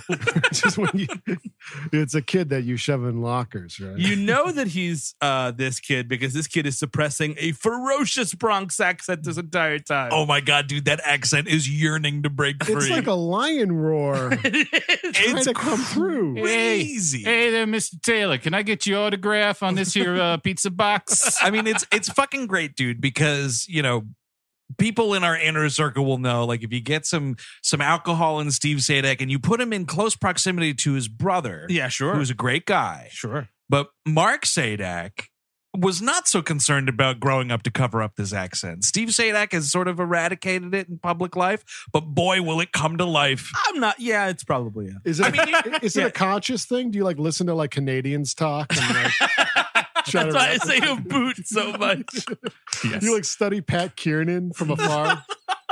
like a monk. It's kind of interesting because when I go home and I'm with my family, my trash accent comes out. Yeah, you are half trash. Yes. On my father's side. It's just is his introduction before or after they bond at Jill Stein's band's party? Oh no, this thing. Oh my God. You nailed it, dude. You nailed it. I was like, where is this music coming This movie from? just stops dead. Like they're just running around. I think it's Washington Square Park. I thought it was Central. Oh, Central Park. Okay, they're walking around Central Park. It's the big CP, dude. Okay, they're walking around This Central fucking Park. song, man. And like it's right after the Russian mafia scene. And like it's just this jam band. They with have a woman two singer. lyrics. Two lyrics. Yes. It's no, I don't know what it is. Do you have it? It's my life. I do what I want. Yes, that's what they say It's over. my life. I do what I want. You know what it is? I mean, Chris Cabin. It's my life. I do what I want. That's what it is on a loop. Chris nailed it with Jill Stein's band, but it reminded me of all the fucking bullshit dancing and singing you see these people doing in Wild Wild Country. Yeah. Just all of that. Oh yeah, dude. All of that gesticulating and like if we weren't in this massive public park, we'd be fucking like, Sure. And it's just like all these like New York types, like Abel Ferreira's there in a fucking red Hawaiian shirt. But I think it's sort of trying to be Miss like, 45 is there. It's the most ambitious crossover of our time. Basquiat's hanging out. Bernie Getz is there. Look out, everybody! Here comes Bernie coming. Train party next. No, but this is sort of the mission statement of this mishmash movie, where it's supposed to be like, you know what, family is whatever you find, man. You know, like one of those kind of bullshit. Well, because these are all lost souls. They're Manhattan's lost souls. And he teaches Tim Allen how to dance a little bit. So and whatever. boy, oh boy, do you know? You can just look at Tim Allen in this scene. He's like, oh boy, hope nobody thinks I'm gay. He's doing the old Utah one step. So they wind up sending Mimi Siku there while Tim Allen tries to save his wedding or whatever nonsense is going on. And at this point, like the kid starts fucking up Martin Short's house while he's not around. He fucking it up big time. He eats all of Martin Short's incredibly expensive fish. And I mean, like, it's fish, and I know that's a joke, but like those were his pets. He had an emotional bond with these fish. Maybe a sign. Yeah. Or like a bigger, like a fucking, like, because it was just a normal, like, aquarium. It wasn't like a really nice one that you would house $5,000 fish in. That's the thing. It's just a regular degular, to use a Steve Zadek expression, fish tank, right? It's not the fish tank that you would own if you were fucking these fish, which is, I think, what this character is supposed to be doing. Yes. Well, so it's like these small fish that get eaten and destroyed, and then he's moaning that it's like $10,000. That's how much these fish cost. Yeah. That's just for the insurance guy. He's like laying it out there for everyone. That's fair. And like he starts to flirt with Lily Sobieski there. Dude, they go all the way. Are you That's kidding the breaking point. When Martin Short's like, okay, you fuck up my house, you fuck up my fish, and now you fuck my kid. It's really there. I mean, they're fucking making out on this bench outside. Making out hard. Dude.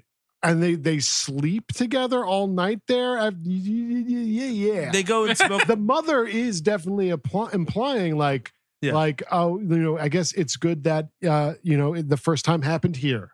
She does have that great line of, well, if it had to happen, at least it happened at the house. Yeah, they go and they smoke a cigarette and she starts singing Lord kind of a cappella. That's right. And then all of a sudden, Martin Short's like, get the fuck out of my house. Like, well, you know what's going to happen, Martin Short. First, their legs will stop working. Then... How does that work there in Killing of the Sacred Deer? I think it's, their legs will stop working. Yeah. Then they won't, they go to the hospital. To eat. Yes, they'll refuse to eat. Yeah. They won't want to go to the hospital. And bleeding eyes is the last one. It's the last one, and then it's going to happen. So that's the curse that Mimi Siku gets. I mean, that's honestly, this is just like the beginning of American Honey.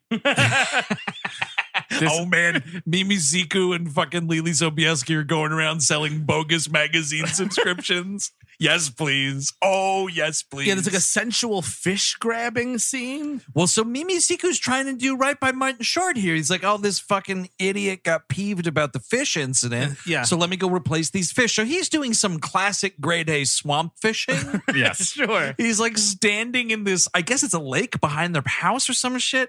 And he's just got this bucket and he's catching fish with his hands. This is like a magical pond in Zelda. There's trout and bass. And they're just all there. It's And amazing. I think the Fountain of Youth is back there. And then Lily Sobieski's like, what are you doing? And like he goes behind her and he shows her how to do it. And I'm goes behind my darling. No. Like it's the scene from Ghost. Switch out pottery, put in hand fishing. he wakes up, and Martin Short wakes up and finds these two kids in a fucking cot together. And he's Yeah, like, you know dude. what, man? They're like, Catch him in cot with a goblin. they're like intertwined. Yes. Well, how else are you sleeping in a cot, man? Not a cot, a hammock. But I'm saying, sorry, it's a hammock. dude. Hammock. Fully clothed, by the way. Okay, but come on, dude. Dude, a nice warm Come on. Connecticut evening. First of all, this kid doesn't wear clothes. Yeah. So, wait, he's got pants at this time. yeah, he wakes up, he's wearing a fucking big dog t-shirt. He doesn't know, but he doesn't know. Mimi Siku does not know like a post first-hand G protocol. Like Yeah. the girl should know enough to be like, I gotta go back up to my bedroom, that's go fair. under my fucking That's fair. and just fucking Totally. sleep. Cover it up. But listen, Cover man, it up. you're young, you're jacked full of hormones. Sure. And your genitals are rubbing up against each other all You just night did long. some hand There's- fishing.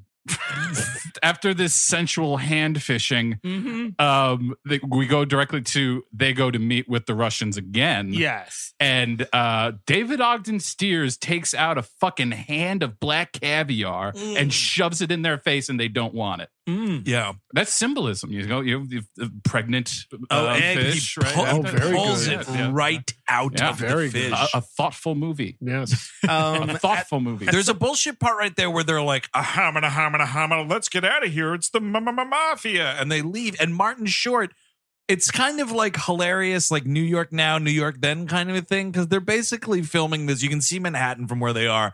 It's basically like the Brooklyn Navy Yards. And Martin Short has some line about like, oh yeah, you left me in this terrible neighborhood, Tim Allen. Because Tim Allen like peels out and whatnot. And I was like, you know, nowadays you got to make like 7 figures to live on that waterfront. Seven figures to walk on that waterfront. Yeah, I got arrested the other day, man. I only made fucking 5 figures. They kicked me right out.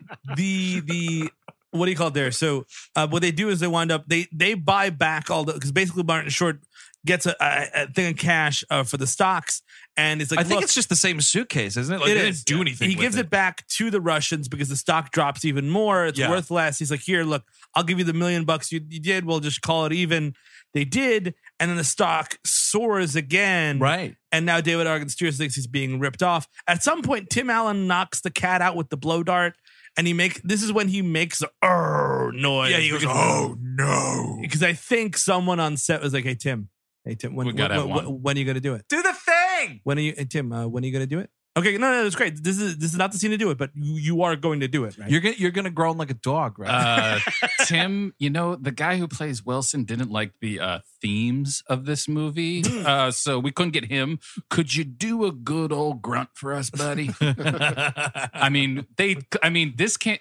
What if instead of Martin Short, what if Richard Karn was here? What about that? Oh man, this movie could have used some Karn I kindness. agree. I agree with that 110%. Totally. This is the same year as There's Something About Mary, because it's almost the same scene. 97. Yeah, Yeah, when, we think Sure, so. why not? When Puppet Ben, animal trauma. yeah, when kind of Ben a thing. Stiller's trying to get the dog back All to right, life. I'm gonna start looking stuff. There's Something About Mary was 1998, Oh, so what And- stole from this movie? and 97? Twister. Wait, 58 minutes ago, we were talking about Twister. 96. Oh, People shit. remember. They got memories. Why don't you check Dante's Peak just while you're at it? Okay, I think that is Chris Cabot. I think you might have hit 97. I on think the that's head. 97 as Anybody well. So getting let me- boiled in a hot spring in this movie? Edward Oh, Dante's Wish. Peak. Stay tuned. 1997, Dante's Peak, motherfucker. Damn. And Edward Snowden is a robot. So whatever. He knocks his cat out. I think this is what kind of like makes what's-her-face upset. And like, I don't know. Lolita Davidovich does not notice this. It's this whole gag where like they're hanging out at the apartment. They're having a real staycation because she's like fed up with this kid hanging around. Yeah. So they're having like a romantic night in. So she's in the robe and whatnot. And she's like, oh, let me go change into something more comfortable. And at first I was like, that robe looks pretty. Yeah. Oh, fucking, I got it. And she's showing her Disney tits all over this movie. Absolutely. So then Tim Allen produces 2 of the ugliest champagne flutes I've ever seen in my life. And they're like, they're terrible. Just look at them. It's fucking terrible. Trust me on this. They're awful. Are you in the dowager not pleased? Dude, they're fucking gross. Just look at them. So he's like, I'm going to pour some champagne. We'll hang out. And he's like obsessed with this fucking blow dart gun, right? So he like goes to shoot it. He hits. They've got a gong in the apartment, like you would in the 1990s. Because they are Beetlejuice yuppies. They are exactly Beetlejuice yuppies. And it like dings off all sorts of Asian art around this apartment, and then just hits this cat like square in the heart and falls down. And then we just have Tim Allen like physical comedy with this stuffed animal. Yeah. She never sees it though. What happens is like we cut away to another scene back at Martin Short's house, and in the interim, they fucking have a great night. And then when we get back to them, it's just Tim Allen being like, "Oh, cat, you were out cold, rough. I fucked that woman." That cat would be dead. By the way, if it could knock out a grown man, it would kill a cat. D-E-D dead. I mean, they're killing birds with it earlier in the film as well. The cat would be dead. So Martin Short's like, oh my God, the mafia is coming over here because basically they feel, what do you call it there? They got scammed. Yeah. They got scammed because now the stock is soaring, and their liaison was like, they broke every bone in his body. Like, these are some serious dudes. This dude is in stuff, right? This guy who keeps getting beat up. He's one of the lawyers in Private Parts. Yeah. That's the last thing I remember. But he's been a bunch. He's just one of those dudes who's probably in a Sonic commercial or two. He's been like a father in 500 episodes of Law and Order. This might have been a good role for Richard Karn. Oh yeah. Get him in there. Fuck, dude. Yeah. Right? You know, like, oh, Tim, I got my arm broke. Tim, you know I can't act. So could you give me a bone here? It's a good escalating gag in the movie though, because like every time you see this dude, he's got more casts on his limbs. It's a Nordberg joke. It is. Yeah, you're totally right, actually. Steve is looking at me with shooting daggers. No, Nordberg joke, you fuck. You get that reference, fuck. They are stealing from Nordberg. American Crime Story, The Trial of Richard Karn. Oh, fuck, if they found out that Richard Karn murdered like some Family Feud family. Dude, check the basement, man. There's a mass grave in That's there. a great... That hose commercial he was doing? Who knows what he was doing with that? Hose? Yeah, he was like hawking hoses for a while. Like an extenda hose. Because he's gobbling up Bob Vila's scraps. Yes, exactly. Like, that stinks. Yeah. So, is he dead? Richard Karn? Bob Vila. No, don't even joke about Richard they're all Karn. dead. Bob Vila, no, everyone's alive. Yeah, Bob Vila's still doing commercials sometimes. Oh, good for him. They classic. Sorry to interrupt, but classic. This Old House. Classic, dude. The classic was better than the new ones. Shit, man, this is the one where he fucking fixes that door. Look out. Hey, nerd, This Old House is on. I told you before, I don't like watching the old one. It's just the new ones are bust. That's a stupid fucking faucet. Get rid of that, Bob Vila. Stupid fucking faucet. Oh, those renters are going to take him over their budget big time. How about a smart house? What if there was a key card to open the door? Shut up, Ned! There's not enough hams in the refrigerator. But I picked up hams last week. By the way, now, Steve, you mentioned the idea of Edward Snowden being a robot. Yeah. I was just thinking about it a second ago. He'd be an amazing C-3PO. Oh fuck. Yes. Yeah. When Tony Daniels gives it up. Yeah, take a knee, Daniels. Snowden's time to just shine. film Star Wars. Record in it Russia. over Skype. That's the only way I'm allowed back in the country is if I dress as C-3PO full time. And by the way, Chris Cabin, no, he needs to get in that fucking suit. Okay. No, absolutely. There is a thing. Sorry. So there's a thing here where Martin Short, he's flipping out about the mafia coming to his house, but he's also peeved at the kid, we're thinking he diddled his daughter and whatnot. Sure. But he has a line here where he says that the kid ate $10,000 in sushi. Oh, yeah. But I was like, I saw what went down, and he totally cooked them fish over a fire. Yeah. So that's just another ignorant white people joke. Well, he also does. Ding! Put it on the board. Anything that has to do with fish is elitism. That's like the whole thing with these fuckers. Yep, totally. And but like, yeah. You ever eat fucking carp? Well, Nothing elite about carp. See, in the 90s, we were like cheeseburger rich. Yeah. Now we're like fish rich. Steaks and cheeseburgers back then. Right, yeah, exactly. Steak, super well done steak, a Trump steak was the finest meal you could eat. Well, it's true though. It's like now we're much more into international foods. Like there's like we'll eat Indian food now. Like people know what food is. People do know what food is. That's true. But instead of just cheeseburgers, and anyone who ate sushi was a weird frou-frou what? Exactly, yeah. But that's kind of where this is going, though, right? It's like that savage ate sushi. And you're just like, can everybody just shut up? Tim Allen shows up. The mafia is on its way. And Lily Sobieski, because I think Martin Short threatens to send her to an all-girls camp. Yes. Yeah, he sure does. And like he's trying to open her door. He's gonna fucking dictate this young woman's development. I'll tell you what. He's running right into a door over and over again. He can't do it because he's small, Martin Short. Oh my god, oh my god. Listen, it sucks, but it's funny. Martin Short. Yeah. It's Martin Short being funny. I actually think your classmate has the best line here. Oh, here, cool. This is when the Bronx accent comes up. So he winds up, and you have to do it when you say it, of course. Tim Allen comes out, and they're like, "All right, what if we both do the door at the same time?" Right. They do, and at that point, Mimi Seek was like, "Oh, my Babu is here, my dad." So he opens the door. And they run through it, and they go off a ledge and into a balcony, into a gazebo. They fucking Devon Dudley this picnic table. I've never seen anything like this, man. They both go through this table at the same time. I was like, my God! Tim Allen is dead.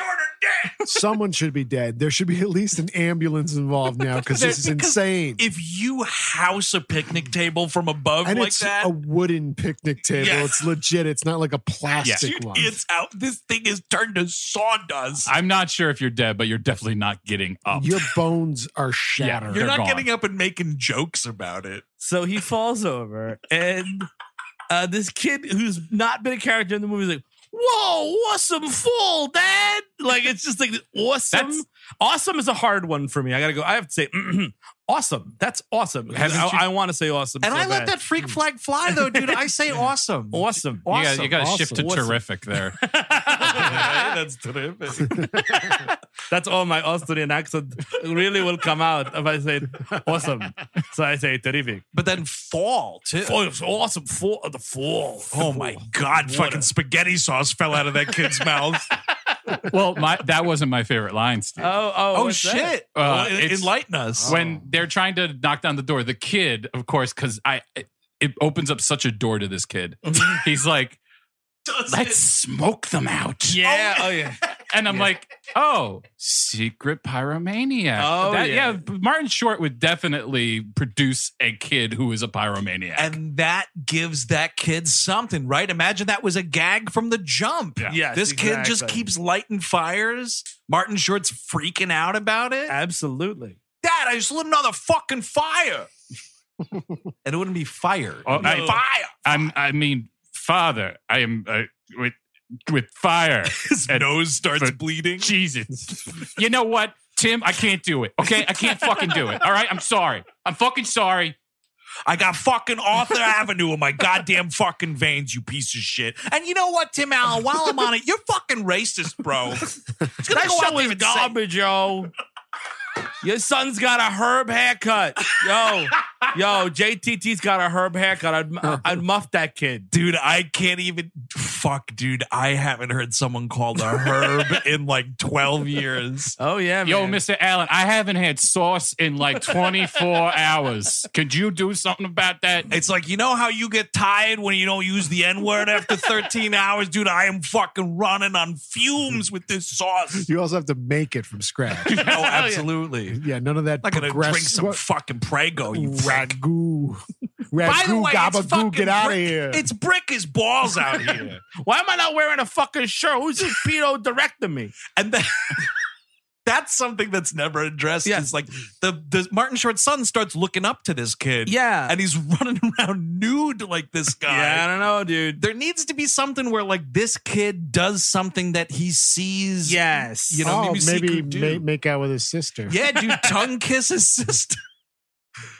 Oh, fuck. It's like I'm in fucking Arkansas over here making out my sister. Kiss, Sobieski. So the mafia shows up. Yeah. Finally. Fuck them on us. It's the Russians. It's not the Morris Park crew. No. So they those are some fucking pipe hitting Cosa Nostra. So they wind up breaking into his house. And they like seize the house, but Tim Allen and Mimi Siku are not in the house at the time. Right. So it's like up to them to save the day. Martin Short gives him back the stocks, but they tie him to a chair. Anyway, I thought they were going to cut his dick off, man. I was hoping for it. Like, David Ogden Stiers is just like, you'll not have any more children. Right in front of his fucking family. Oh, dude, yeah, just fucking cut this dude's balls and up. And then feed it to him, too. Whoa. Listen to me, Mr. Allen. Are you actually telling me that David Ogden Stiers isn't part of the Russian mafia out of Sunset Park? We got deals with those people, okay? This kid's worried that his on-screen performance is going to upset some IRL mafia relations. How many theaters is this coming out? What hotel are you putting me up in fucking Idaho when this movie comes out, you fucking prick? I gotta eat fucking egg noodles like a schnook. What is Hollywood's version of the Witness Protection Organization? So they kind of seize the day. They come in. This is the weirdest part of this movie. I feel like Martin Short, very weird. I feel like Martin Short didn't like this kid because he keeps being like, bite him, Tommy. Bite him with your crooked teeth. And you look at this kid's mouth, it's kind of fucked up because he's like, whatever. Yeah, dude, it looks like that when Lisa Simpson has that nightmare about getting braces, or when they're showing her the computer simulation and the tooth goes through her lip. But like, it's like, he's like, but your fucking crooked teeth. And this kid's like, oh, fuck him. You think you're on SCTV? You can tell me what the fuck's up. That's another good line, though, is when his father, Short, says that. And then he's like, no offense. He's like, none taken. Yeah. He's like, I'm sorry. But none taken. Oh, come on, Martin Short. I got all those rainbow cookies. You gotta be a fucking dick now? Shit, bro. I said I like Clifford. I didn't even like Clifford. Have you ever tried Los Angeles sausage versus New York sausage? Oh, man, you can't do that. It's the water. Crooked teeth. You give a crooked teeth like fucking bat. Give you a fucking crooked dick. Yo, you know the jerk, right? You know the jerk.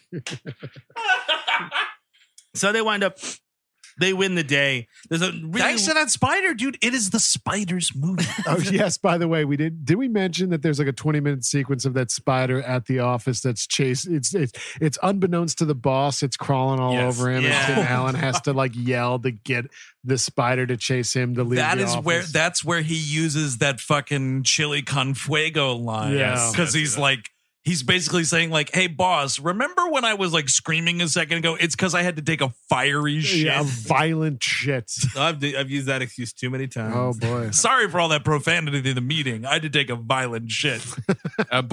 Steve, have you ever heard of a story called The Boy Who Cried Wolf? The boy who cried fiery diarrhea. One day you will have a violent shit and you will need that excuse.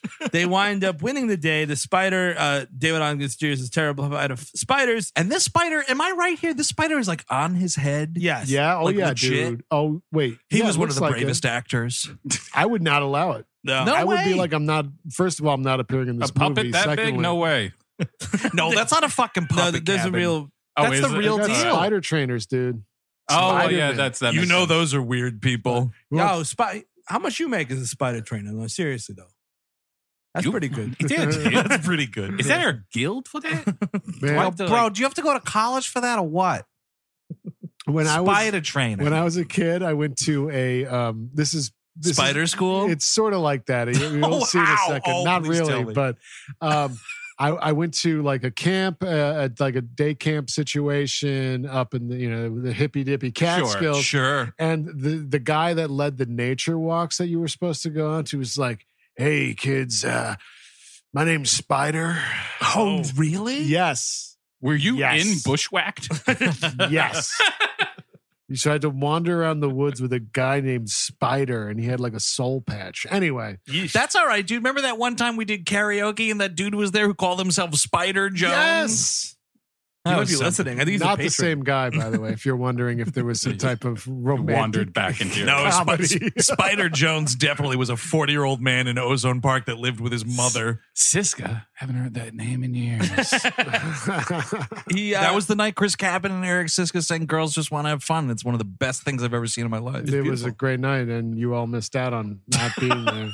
I'm sorry that you weren't at the Quiet Man in Ozone Park that random night in 2008. I'm also sorry. We're never going to get to the end of this movie. No, it's not going to happen. It's never going to. I'm doing my best, everybody. All right, Steve Sadak, I've got the breaks right here. Take us home. So the Russian mafia cowardly and comically runs away, which is not how this ends. No, we're cutting dicks off. No, I mean they might leave now. Okay, sure, yeah, we'll leave you now. Bye, and then like they come back and everybody's dead. Totally. Like, your parents' friends, the whole thing, everything goes down. Mailman, that dude's dead. Mm-hmm. So shove his head in a pizza oven. So at this point, Mimi Seiko just kind of is like, yo, dude, I want to go home. And it's like, wait, why? Like, it doesn't have it. No. Again, it should have a thematic thing where, like, in the middle of the movie, there is an emotional climax about the Statue of Liberty. Yeah. And, like, there's the word obligated is used. Yo, like, shit, man. Lily's pregnant. I got to get out of here. Get to Caracas. Well, that's one of the things that could have been, right? She's like, maybe she's like, I don't want a boyfriend. I'm just a kid. Like, whatever. And he's like heartbroken or it has no whatever. effect on anything. He's just like, I miss the tribe. Like, okay. So he's like, I'm going to go. So he goes, Tim Allen sees him off. He gives him a Statue of Liberty lighter. And it's like, dude, this is so irresponsible. Well, yes, but 1000% pre 9/11. We are talking walking your guest to the gate. Sure. We are talking lighter on a plane. We were talking about a bow and arrow. We're talking about a bow and arrow out in the open, the ever-loving open. Dude, that is not an overhead compartment item. And a possible poisonous spider. Yeah, and deadly blow darts that one of them hits fucking Martin Short's wife in the head. Dude, headshot. Tim Allen fucking takes that woman out. It's outrageous.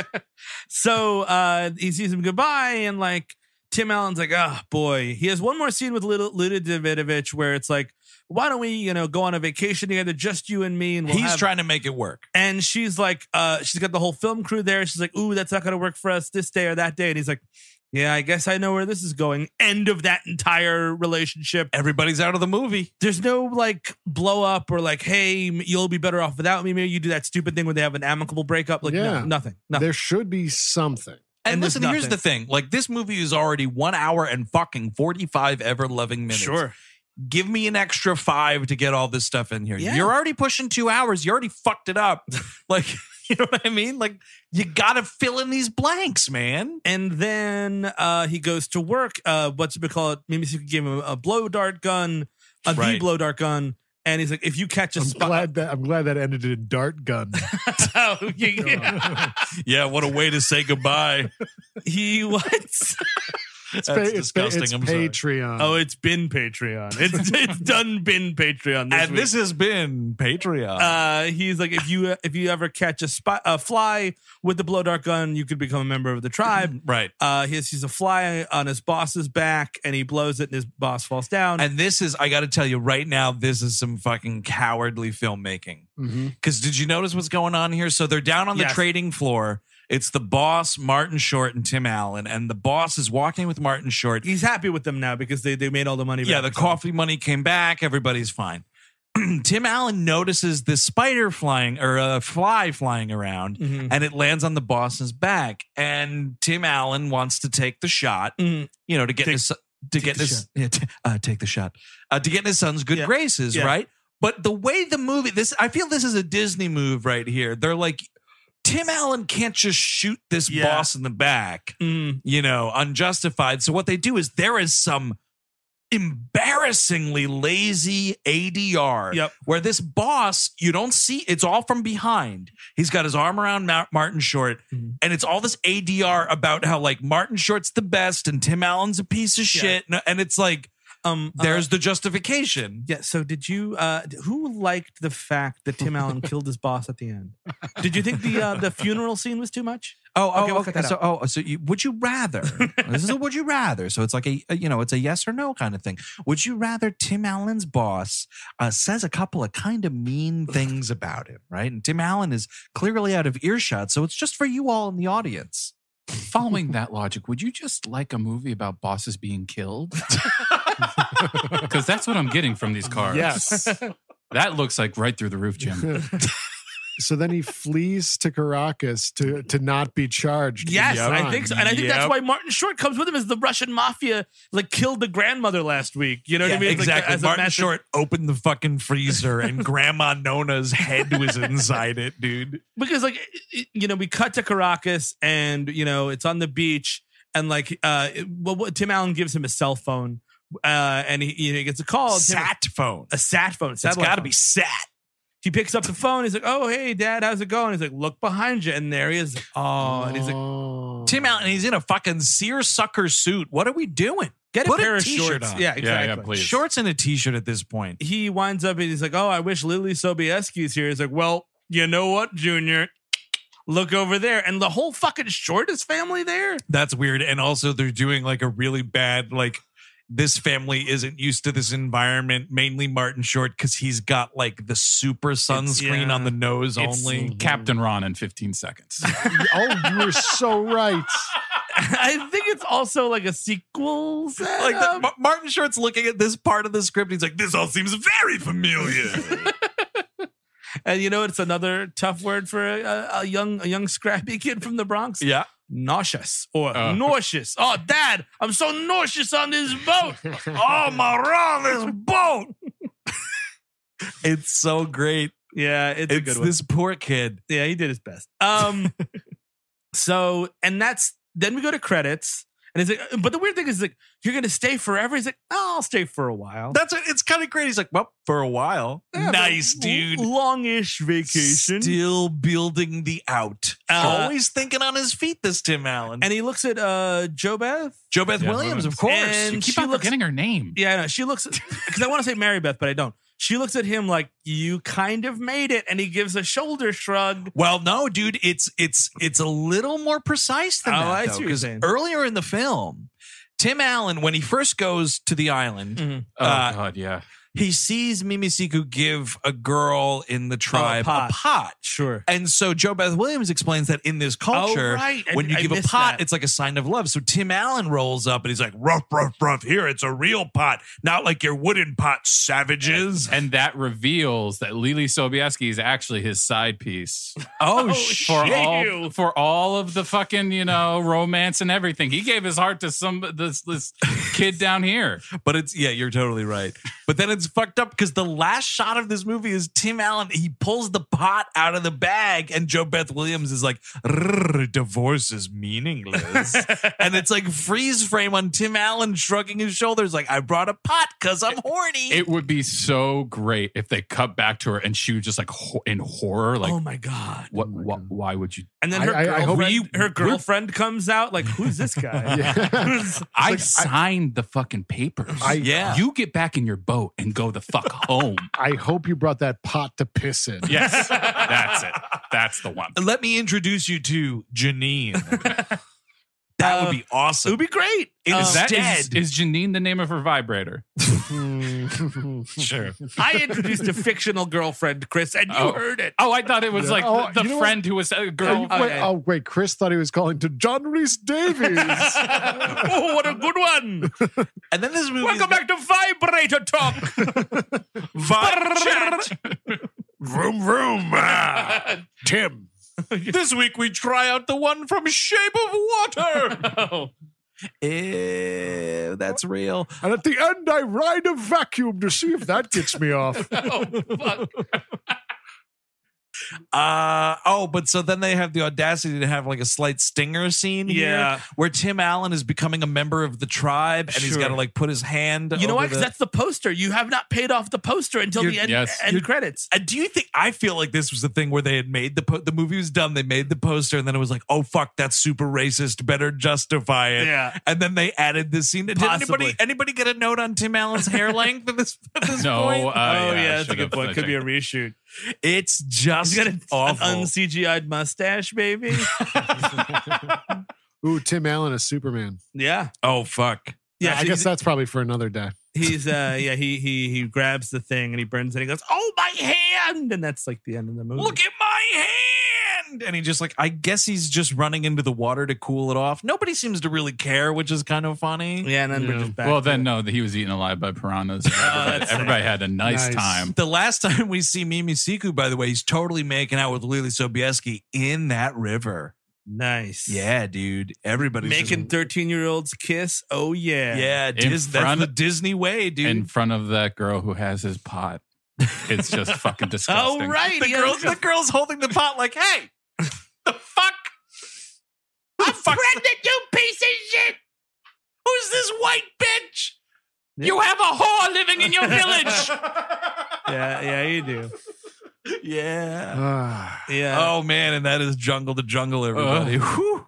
That's a lot. What a wretched undertaking. That was a toughie. It was a tough one. We had fun with it though, I think. We all learned a little something. A little something about the movies and about ourselves. About Bronx accents. Sure. They're a real thing. We learned what is legal and not on Patreon. Would anybody recommend this movie? No. I despise Tim Allen and this kind of early 90s Disney fare or mid 90s or it's late 90s now. Yeah. You know what I mean? That 90s kid movie shit. We've talked about it. This is a bad example of it. Yeah, wildly inappropriate. Like that's the Disney 90s is fucking wildly. Film critic Chris Cabin raves wildly inappropriate. Oh, that does sound like a praise. Never watched this movie. Never ever watched this movie. At an hour and 45 minutes, it felt like 17 hours. That's audacious. It dude. is boring as fuck. I also say pass on this one. Most definitely. I will say. I have a question. 2 questions.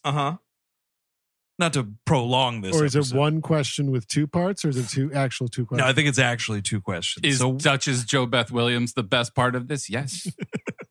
Guaranteed. No, I think Martin Short's the best part, but JoBeth Williams is right there. Not a lot of screen time for her. Question is, was this movie... is this one of those things that was like popular in the late 90s? If you were of a certain age, are we going to be like, oh, I love that movie? Probably. Is there that? Yeah. There might be somebody. This was popular with us, right? I'm not popular, but I remember seeing this as a kid. I've never seen this. I never saw it. Really? I had never seen it in its entirety. I think I caught some of it on TV. Did you go to see it in the theater? No, I definitely saw it on television, and it was kind of just like whatever. It was like, what? I didn't care. Well, that was the thing. I didn't know. I never met the kid from Jungle to Jungle in my school, but everyone's like, oh, that kid from Jungle to Jungle just is in our school now. And I'm like, oh, cool. And I always thought for a long time it was Sam Huntington. And I was like, he's Jimmy Olsen. And someone's like, no, it was the other kid. I'm like, oh, okay. Yeah. But so here's the second question. Can we name a non-Toy Story Tim Allen movie that we would recommend? I mean, I'm just going to say Galaxy Quest. I already said Red Belt. Is that the name of it? Yeah, that's the only non-Galaxy Quest. So it's literally only Red Belt that is tolerable. It's him and Chiwetel Ejiofor. It's David Mamet doing a fucking like fighting movie. Chiwetel's in it though, right? Yeah, he's the main dude. guy. It's pretty interesting. It's not great because it's Mamet. It's Mamet, overwritten like crazy. But Big Trouble is not a movie I would recommend. No, that's a terrible movie. Yeah, I don't know if he's like been Somebody's Terrible, which is also Shaggy the same Dog. director as I think you could probably get away with Jungle. saying the first Santa Claus movie. Yeah, maybe. Honestly, that might be his actual apex. Yeah, exactly. Like technically best movie, maybe.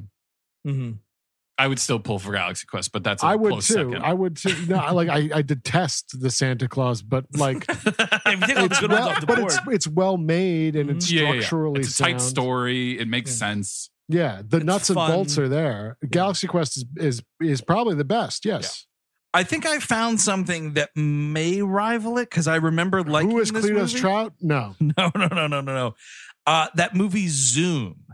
Oh, Am I that thinking of the- superhero movie? But is this the right Never one that saw I'm it. thinking of? Oh, Is this no. the thing with Kurt Russell? No, that's Sky High. Oh, never mind. Then fuck it. Hang Yeah. up on him. Yeah, hang up indeed. That is Jungle to Jungle from 1997, directed by John Pasquin. Thank you so much for supporting our Patreon and continuing to do so. We greatly appreciate it. Yeah, thanks for that. We're sorry we put you through Jungle to Jungle, but That we was hope you good. had some larfs. yeah, a laugh or two, hopefully. We already put you through Ghost Rider. This should have been pretty. Yeah, that's actually true. This is a cakewalk at this point. And then just to give you a little tease for you subscribers only, what you're going to get If you next made month. it this long. You did. You made it. I know we're pushing 2 hours here. There was a lot to cover in Jungle to Jungle. Who would have guessed? But, well, what with the dissertation on Bronx accents and all. Sure. Or detour, not dissertation. No, but so in the month of May, Chris Cabin, what are we bringing to our Patreon subscribers only and never to the unpaying freeloader public? Johnny Depp's Computer Ghost, Transcendence. Oh, ew. That movie is a wild ride. It's trash time, and it'll be trash time next month on the Patreon exclusive We Hate Movies episode. Until then, I'm Andrew Jupin. Steven Sadak. Chris Cabin. Eric Siska. Take it easy.